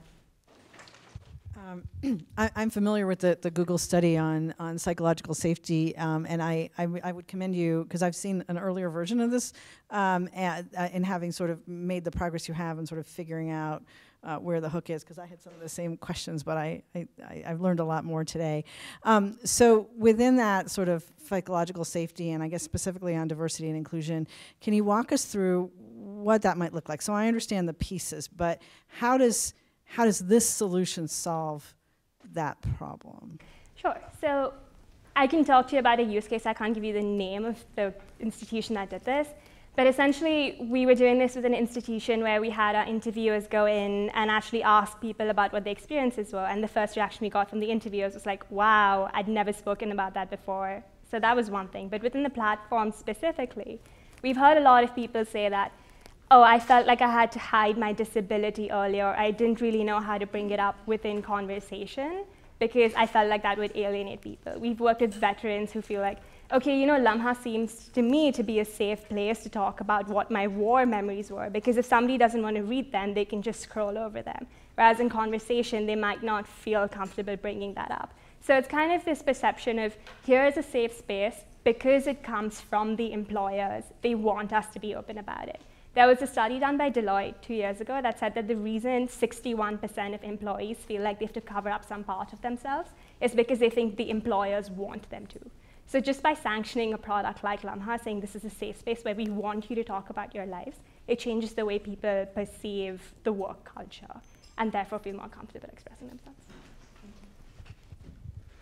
So this was a tough one for me, because the first part of this, the empathetic connection, the connection that you have for the memory jars, the genesis of that with the kids and the elderly, it was like, wow, it really connected with me, and I could tell that it connected with you in doing that enough to even, you know, do your thesis on it and everything like that was fantastic. So I really felt like I got surprised at the end where all of a sudden we're going to the corporate market space for that, which seems really far away from the genesis, and you didn't necessarily sell me on that. That's really your passion here. It kind of, to me, it looked like, oh gosh, we've got this really cool thing. Who is going to pay for this? And just kind of looking around and saying, you know, businesses, they have money, they'll pay for it. So I really hope it works, and I hope that it can maybe provide you then the ability to go back to what I think is truly your passion, which is the kind of the first part that you talked about. That and when you are going into those companies or whatever, try to try to think. It might be difficult, but try to think of how you might express things in terms of a return on investment on this, in terms of and somehow quantifying what it is to lose employees and lose that organizational knowledge and do that. That would be the one thing that I have for you. But yeah, I got to say, you really got me with this first part. Thank you. Can I respond to that? Go ahead. Thank you. So when you go into businesses, we have a list of KPIs we usually go in with, which is productivity metrics and different metrics like that the businesses are interested in. And in terms of what we actually care about, diversity and inclusion is a big deal for me. I worked previously in an industry that was very male-dominated, and they would say that there wasn't sexism, but they'd go out to drinks and not invite you and do things like that. So it is something I care about. And for every business contract we do, 25% of the proceeds go towards community need, which is why you saw the balance of the paid and pro bono contracts. It's the way we fund our operations so that we can keep things in senior citizen homes and for the kids free of charge. Thank you.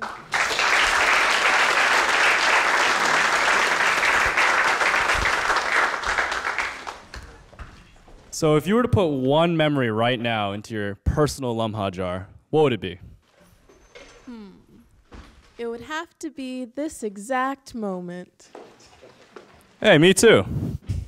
Anyway, next up we have Tendo Technologies, a company creating a more sensitive and cost-efficient flow and temperature sensor.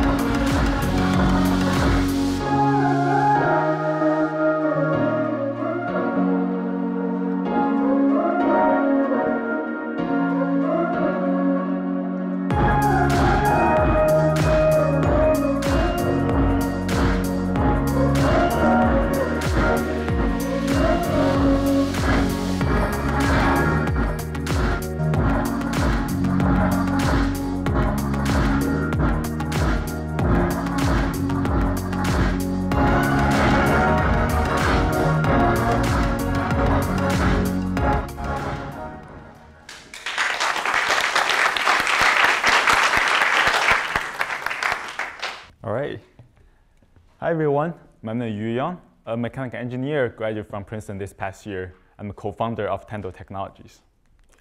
What you saw in the video was about measuring flow, which we heavily rely on nowadays to ensure safety and efficiency in many industries.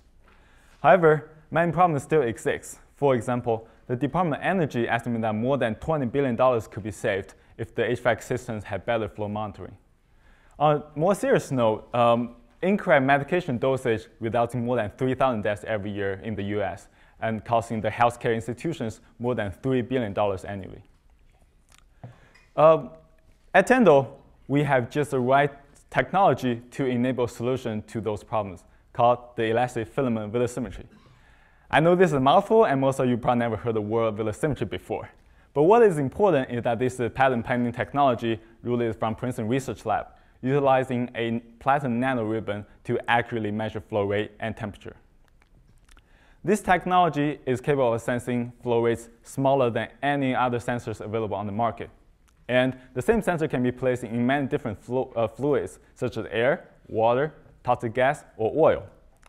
Designed with standard manufacturing processing in mind, our technology can easily be adopted by third-party manufacturers for mass production. And the self-diagnosis feature can monitor the health level of the sensor and detect malfunction. With billions of dollars spent on flow sensors in these markets, our first point of penetration is the HVAC market. This is because we're seeing a trend in building and retrofitting with more flow sensors, which means they're adding more flow sensors into when making modifications of building designs. So this is great for us because that means there's already a need in the market.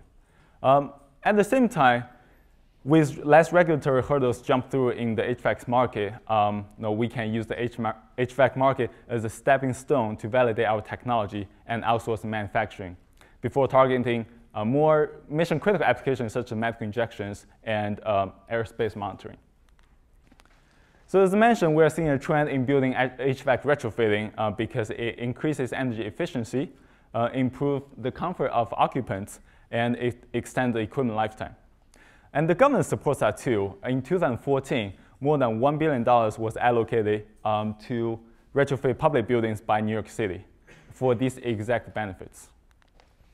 So Tendo's mission in HVAC is to provide a sensitive, durable, and user-friendly sensor hardware solution that will lower sensor installation costs, optimize space used in HVAC retrofitting design, and provide a more granular control of HVAC systems that can enable greater energy saving.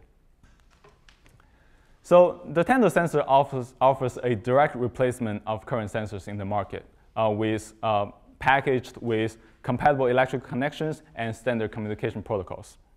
Compared to other sensors in the market, the Tendo sensor can measure flow directly, are highly accurate, are compact in size, and measure both flow and temperature. After talking to our potential customers, we learned that some of the challenges in HVAC retrofitting lies in the high installation crew cost, which upwards $2,200 just for 4 added sensors in some particular systems. In addition, limitation in space adds complexity to the retrofitting design. So the Tendo sensor actually addresses those challenges exactly. With a 2-in-1 unit of both flow rate and temperature measurement, we can reduce the number of sensors by half and lower the installation cost of at least 50%. The small footprint of the sensor allows more flexibility in HVAC design for the engineers. Well, even though we are focusing on sensors now, we already have plans for many package solutions that we know our customer wants, such as the flow cross sensor for VAV boxes, which are selling more than 10 million units every year in America alone already. And we offer a direct replacement over there as well with better sensitivity and direct digital control. As well as control modules that furthers the system integration that people need. We're already on track of commercializing this technology.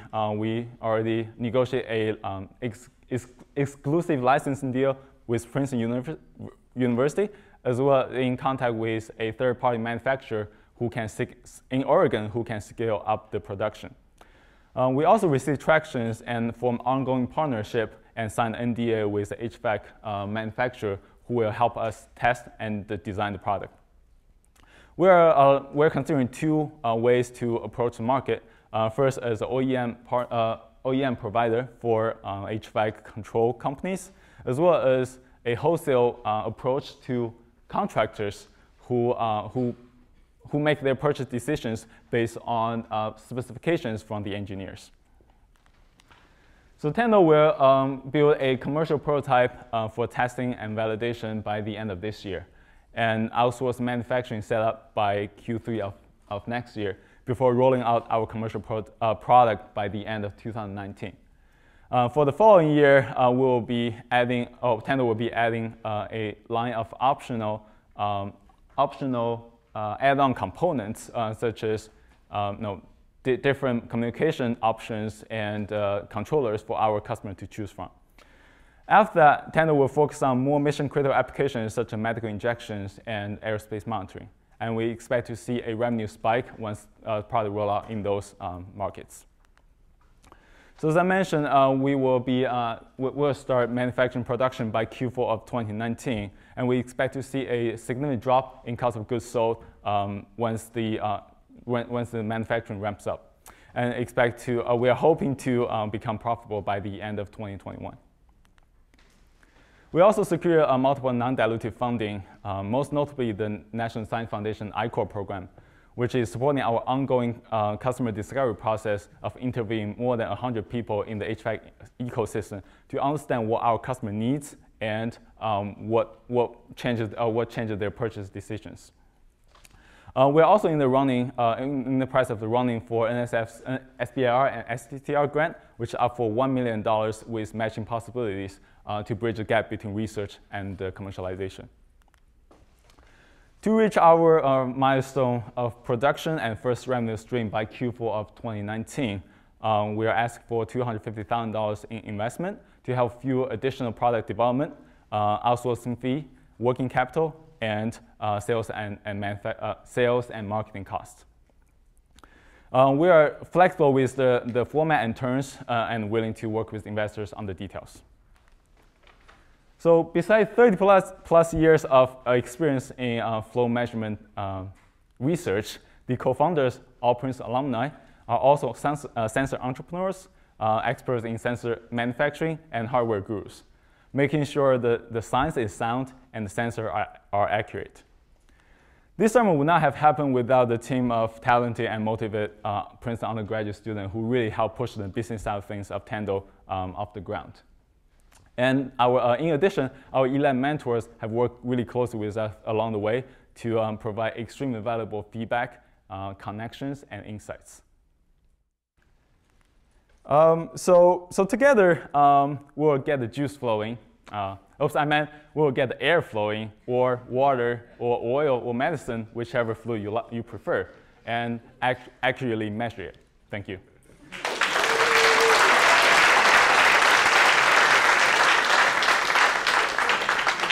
Thank you, Tendo. Questions?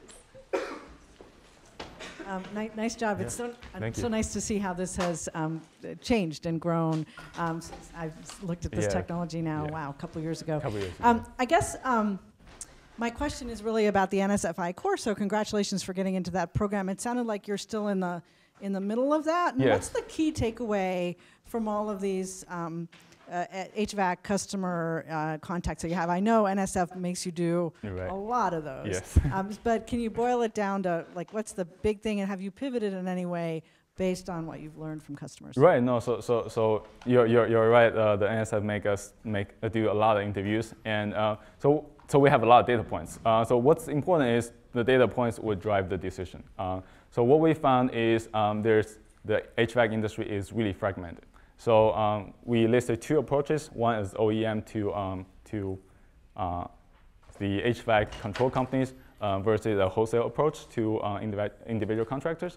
So for the second approach, what's very interesting, the key takeaway is the people who pays the money, the person who makes the decision, and the end user are all different. and there are a lot of influence among all of them. And one of the key takeaways, you need to break down more of the customer segments. Even for the HVAC control companies, they can be broken down into many different things. And one very interesting thing, we pivoted a little bit, is before we thought energy efficiency is something everyone wants. And I've talked to a lot of people. Most people really don't care about energy efficiency. They just want a cheaper thing available that works okay enough. Like when you work in office building, you probably feel cold or hot a lot of times, but no one cares about that. No. Even though you are the end user, but you're not paying for the bill. And the people who design the building probably care more about who pays for their jobs rather than the end user's needs. But it turns out that some people do actually care about energy efficiency in the end, which are, for example, institutional owners like Princeton University itself, because they will be here for hundreds of years. So they do care about even small energy gains with a return of investment within 5 to 7 years. They are happy with that. So that's one of very interesting key takeaways. But we are focusing on being an OEM for the manufacturers now, because they are the decision maker and the payer, and so it's a lot easier to communicate with them at the early stage. Excellent presentation and great branding around the product. What's that? Great branding around the product. Yeah. Really nice job. So the question that I have for you is, I noticed that your revenue projections were interesting. And right, there were two kind of bifurcated forms of revenue. One was from sale of the sensor itself, is that correct? And the other was from the sale of a kind of manufactured product with the sensor. One of those, I believe it was the sensor itself, seemed to generate essentially negligible revenues for you going 5 years out. Much smaller than the other, yes. And so why is that a part of the business plan? And why is the sensor generating such a small amount of revenue? No, that's a great question. So the reason why that's still in the plan is because for our other package solutions, we use this underlying technology. So we need to make sure the technology is validated and the manufacturer can be scaled up and accurate enough. So that's why we have that.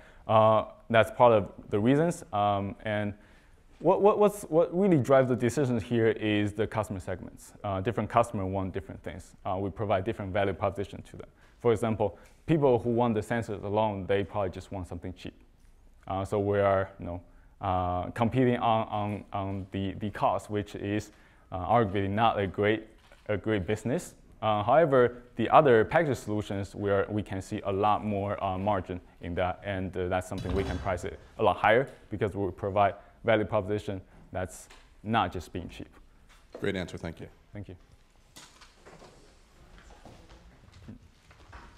Thank you.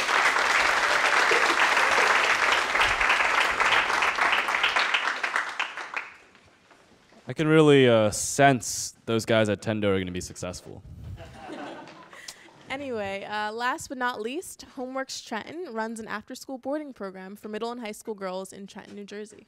And some of you may recognize Homeworks from the demo day last year, and that's because they love the eLab program so much, they decided to come back for a second year. Now, their presentation will be a little different from the others. You'll see their lovely promo video after their pitch.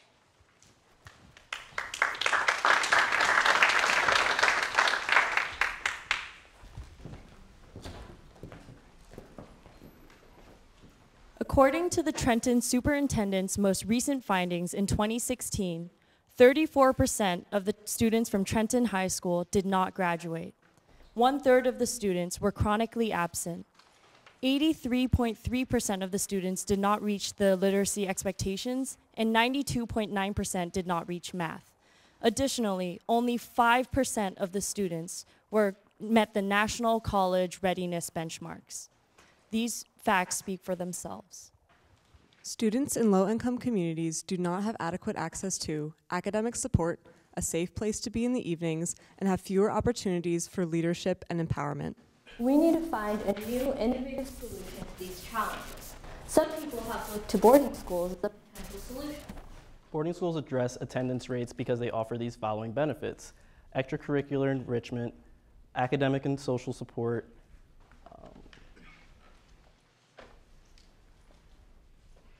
academic social support, a stable environment, and one-on-one support for students. However, boarding schools are not necessarily accessible to all students.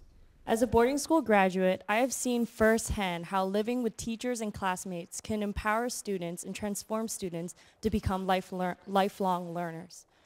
Living with 40 girls for over 4 years empowered me to grow from a timid girl my father used to call a mouse to a more confident and more empathetic woman. Boarding schools, however, are traditionally for wealthier families and for students to leave their own communities. So what if there was a low-cost, scalable solution to the problems that we see in low-income communities? That's what we've been doing for the last 2 years. Hi, my name is Natalie Tung, and I'm the co-founder and executive director of Homeworks Trenton. Hi, I'm Elijah Sumners. I'm the Community Relations Director. My name is Maddie Barron, and I'm our operations manager. And I'm Gagan Kaur, the director of marketing. And Kylie Coates is our programming director, and we are Homeworks. Homeworks Trenton is a 501c3 nonprofit organization that provides an after-school boarding program to middle and high school girls in Trenton, New Jersey. We deliberately do not seek to replace, but instead act as a supplement to the Trenton public school system. Our model is unlike any other. Our students attend their public schools during the day and then stay overnight with us at our Homeworks house.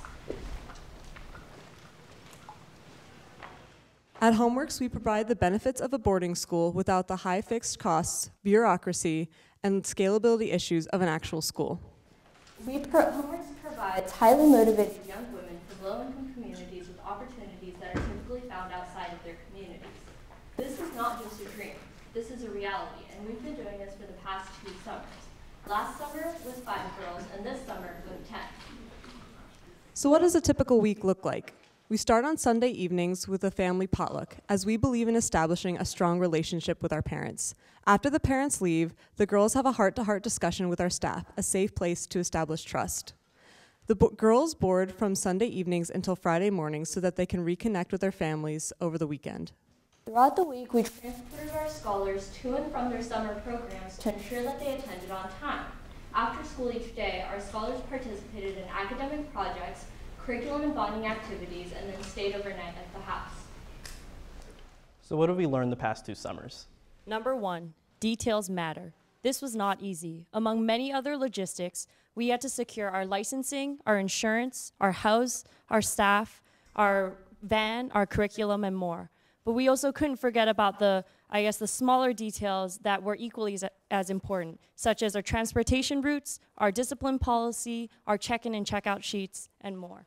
Number 2, the power of partnerships. This summer we partnered with 5 different summer programs and 19 other organizations, all of whom have shown extraordinary support and optimism. 3, focused academics. This summer we decided to focus on civic engagement and women empowerment. Through a project-based curriculum, our girls tackled a problem that they saw in their communities and came up with solutions. They presented their findings to community leaders, including Reed Gaciora, the mayor of Trenton. We also provided workshops with Girls Unlimited and Women's Space, which focused on building a woman's self-confidence and through experiential learning. And our goal is to create the next generation of female leaders in Trenton. Number 4, Trenton wants this. We have had to turn away more than half of the students that applied to our program. Additionally, over 85 people applied for jobs in our residential staff, some with more than 30 years of experience working with students.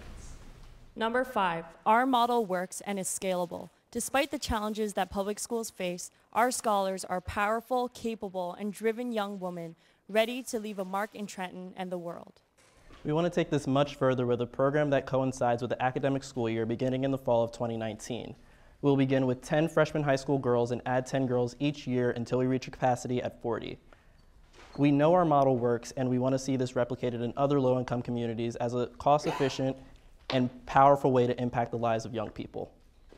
Under the guidance of Angela Duckworth's lab, we have tracked progress in psychological safety, perceived stress, grit, and more, and we're finding powerful impacts. For example, 71% of our scholars rose in their grit over just 4 weeks. Additionally, we have 3 scholars returning from our first pilot last summer to this summer's cohort, and each of them have returned as leaders in their communities. For example, Kiera was elected president of her summer program, having run a successful campaign and being elected by her peers.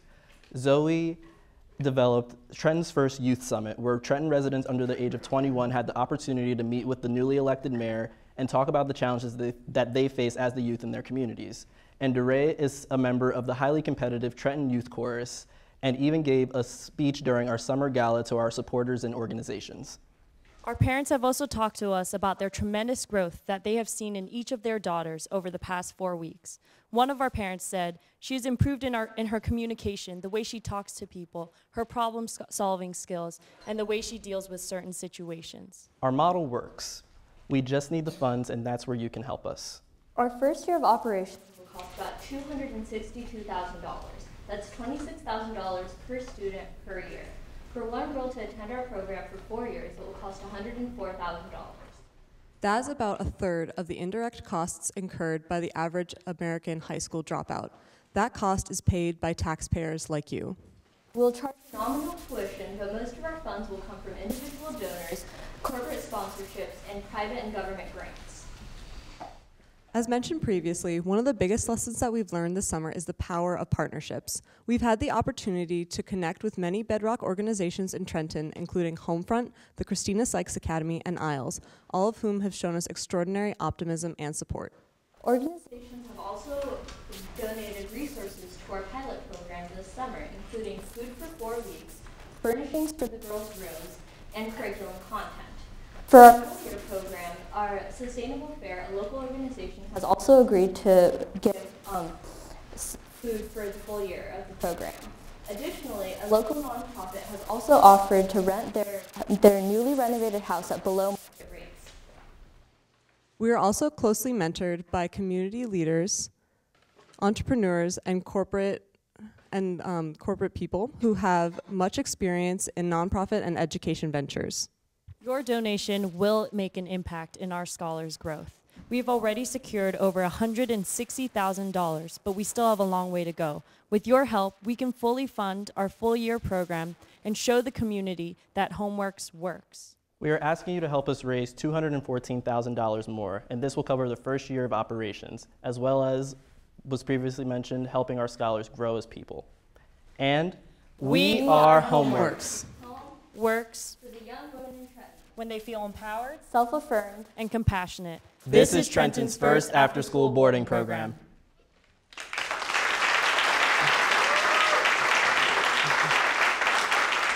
And now we have a short video from our scholars and parents.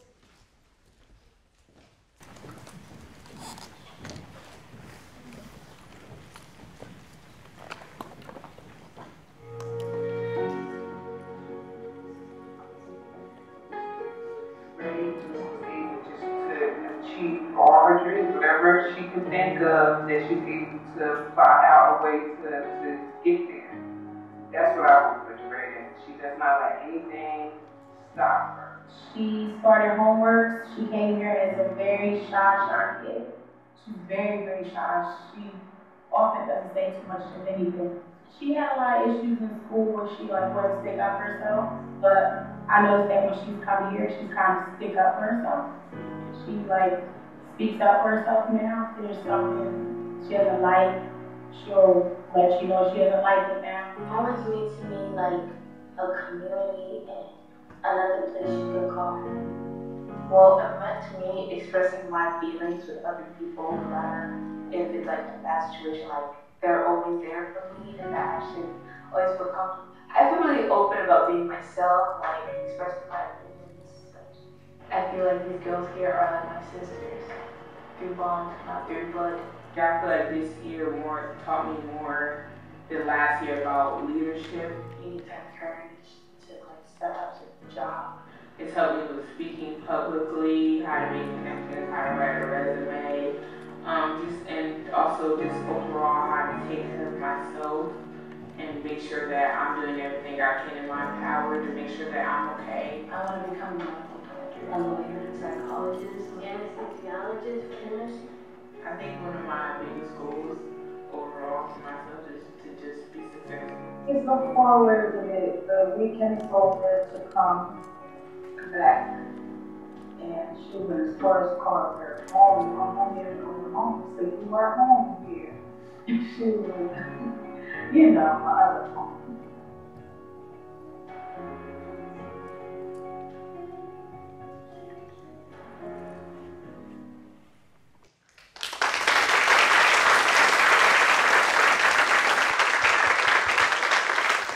Thank you, Homeworks. And now for the Q&A. Wow, very moving, I have to tell you. I think that what you're doing is absolutely extraordinary, and you're changing the world, and it's incredible. I'm curious if you could talk a little bit more about the fundraising plan that you have. You've already done a great job so far, and who's leading that? And you mentioned grants and private individuals. I'm wondering if you've added family foundations. Can you expand upon that a little bit? Yeah, so far we have, I'm sorry, can you hear me? So far, we have mostly raised our funds from individual donors. We have a few grants, but very, very small grants. And most of, as what we were talking about before, most of it has been the power of partnership. So our food, our furniture, our curriculum, it's all been donated for free. Moving forward, we're hoping, as we have done this for the second time now, we'll be able to reach out to more grants and to foundations and hopefully to corporate companies as well, and see if they would be willing to donate either their resources or their funding. This is actually what I'll be doing next year. We actually got a $30,000 grant for me to go out and write more grants and to get more money, as well as be in the community. And how many people came back of the original funders for the second year? How many people repeated? In terms of funders? Yeah. So we just started our fundraising campaign around a year ago, and so a lot of the funds that have been donated has actually been this past year. So we're still in our first round.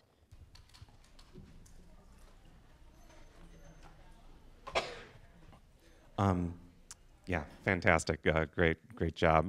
Can tell that you really care about this. So with 10 every year, and I like that rollout plan, that allows you to do that. How do you do admissions? Like, how do you choose if so many people want to come? Are there specific criteria that you're using? Will those evolve over time? Who's in charge of that? So this year we did student interviews, parent interviews, and a separate application for both. So parents would give an application and students had a written application, and we used the criteria on those applications to choose our cohort for this summer. Also, what's on that application and also what we're trying to judge from the interviews that we do with the parents and with the students is basically who's going to benefit from this program the most. So first and foremost, we look at students who are highly motivated, and then we also look at need. Yeah, and if you saw the video, Lavina's mom spoke, like, we really thought that Lavina would benefit from our program and being in a very supportive environment. She came in and she interviewed. She was so shy. She was shaking the entire time. She could barely speak above a whisper. And then you saw her just sort of grow and blossom a little bit under the support and the community and the sisterhood. So obviously my thoughts echo the rest of the panel up here.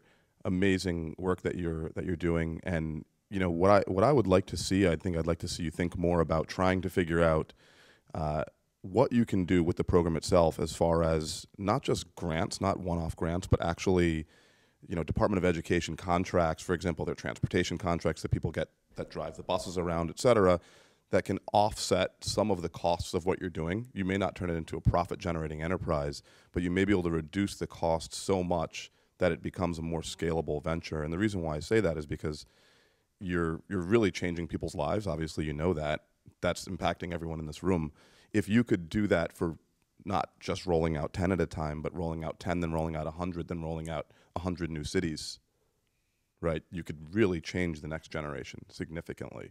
So just think about ways to make the business, to make it more of a scalable business so you can touch more lives. This is great work, guys.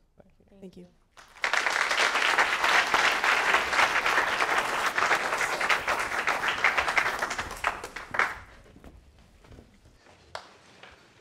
So watching the Homeworks team put together their program this summer has truly been inspiring, and I'm honored to have been a part of it. So that concludes this year's Demo Day presentations, and we hope you enjoyed watching their journeys as much as we did. But this is only the beginning. When the day comes that we have Afari and Lumhaa on our phones, Ketnu in our pantries, TerraVuze in our stores, and all the amazing innovation and improvements that Alira, Homeworks, and Tendo bring into our lives, you'll know where it all began. Thank you. And please go out and talk to our teams at their demo stations. They'd love to talk to you all and tell you more. Sorry.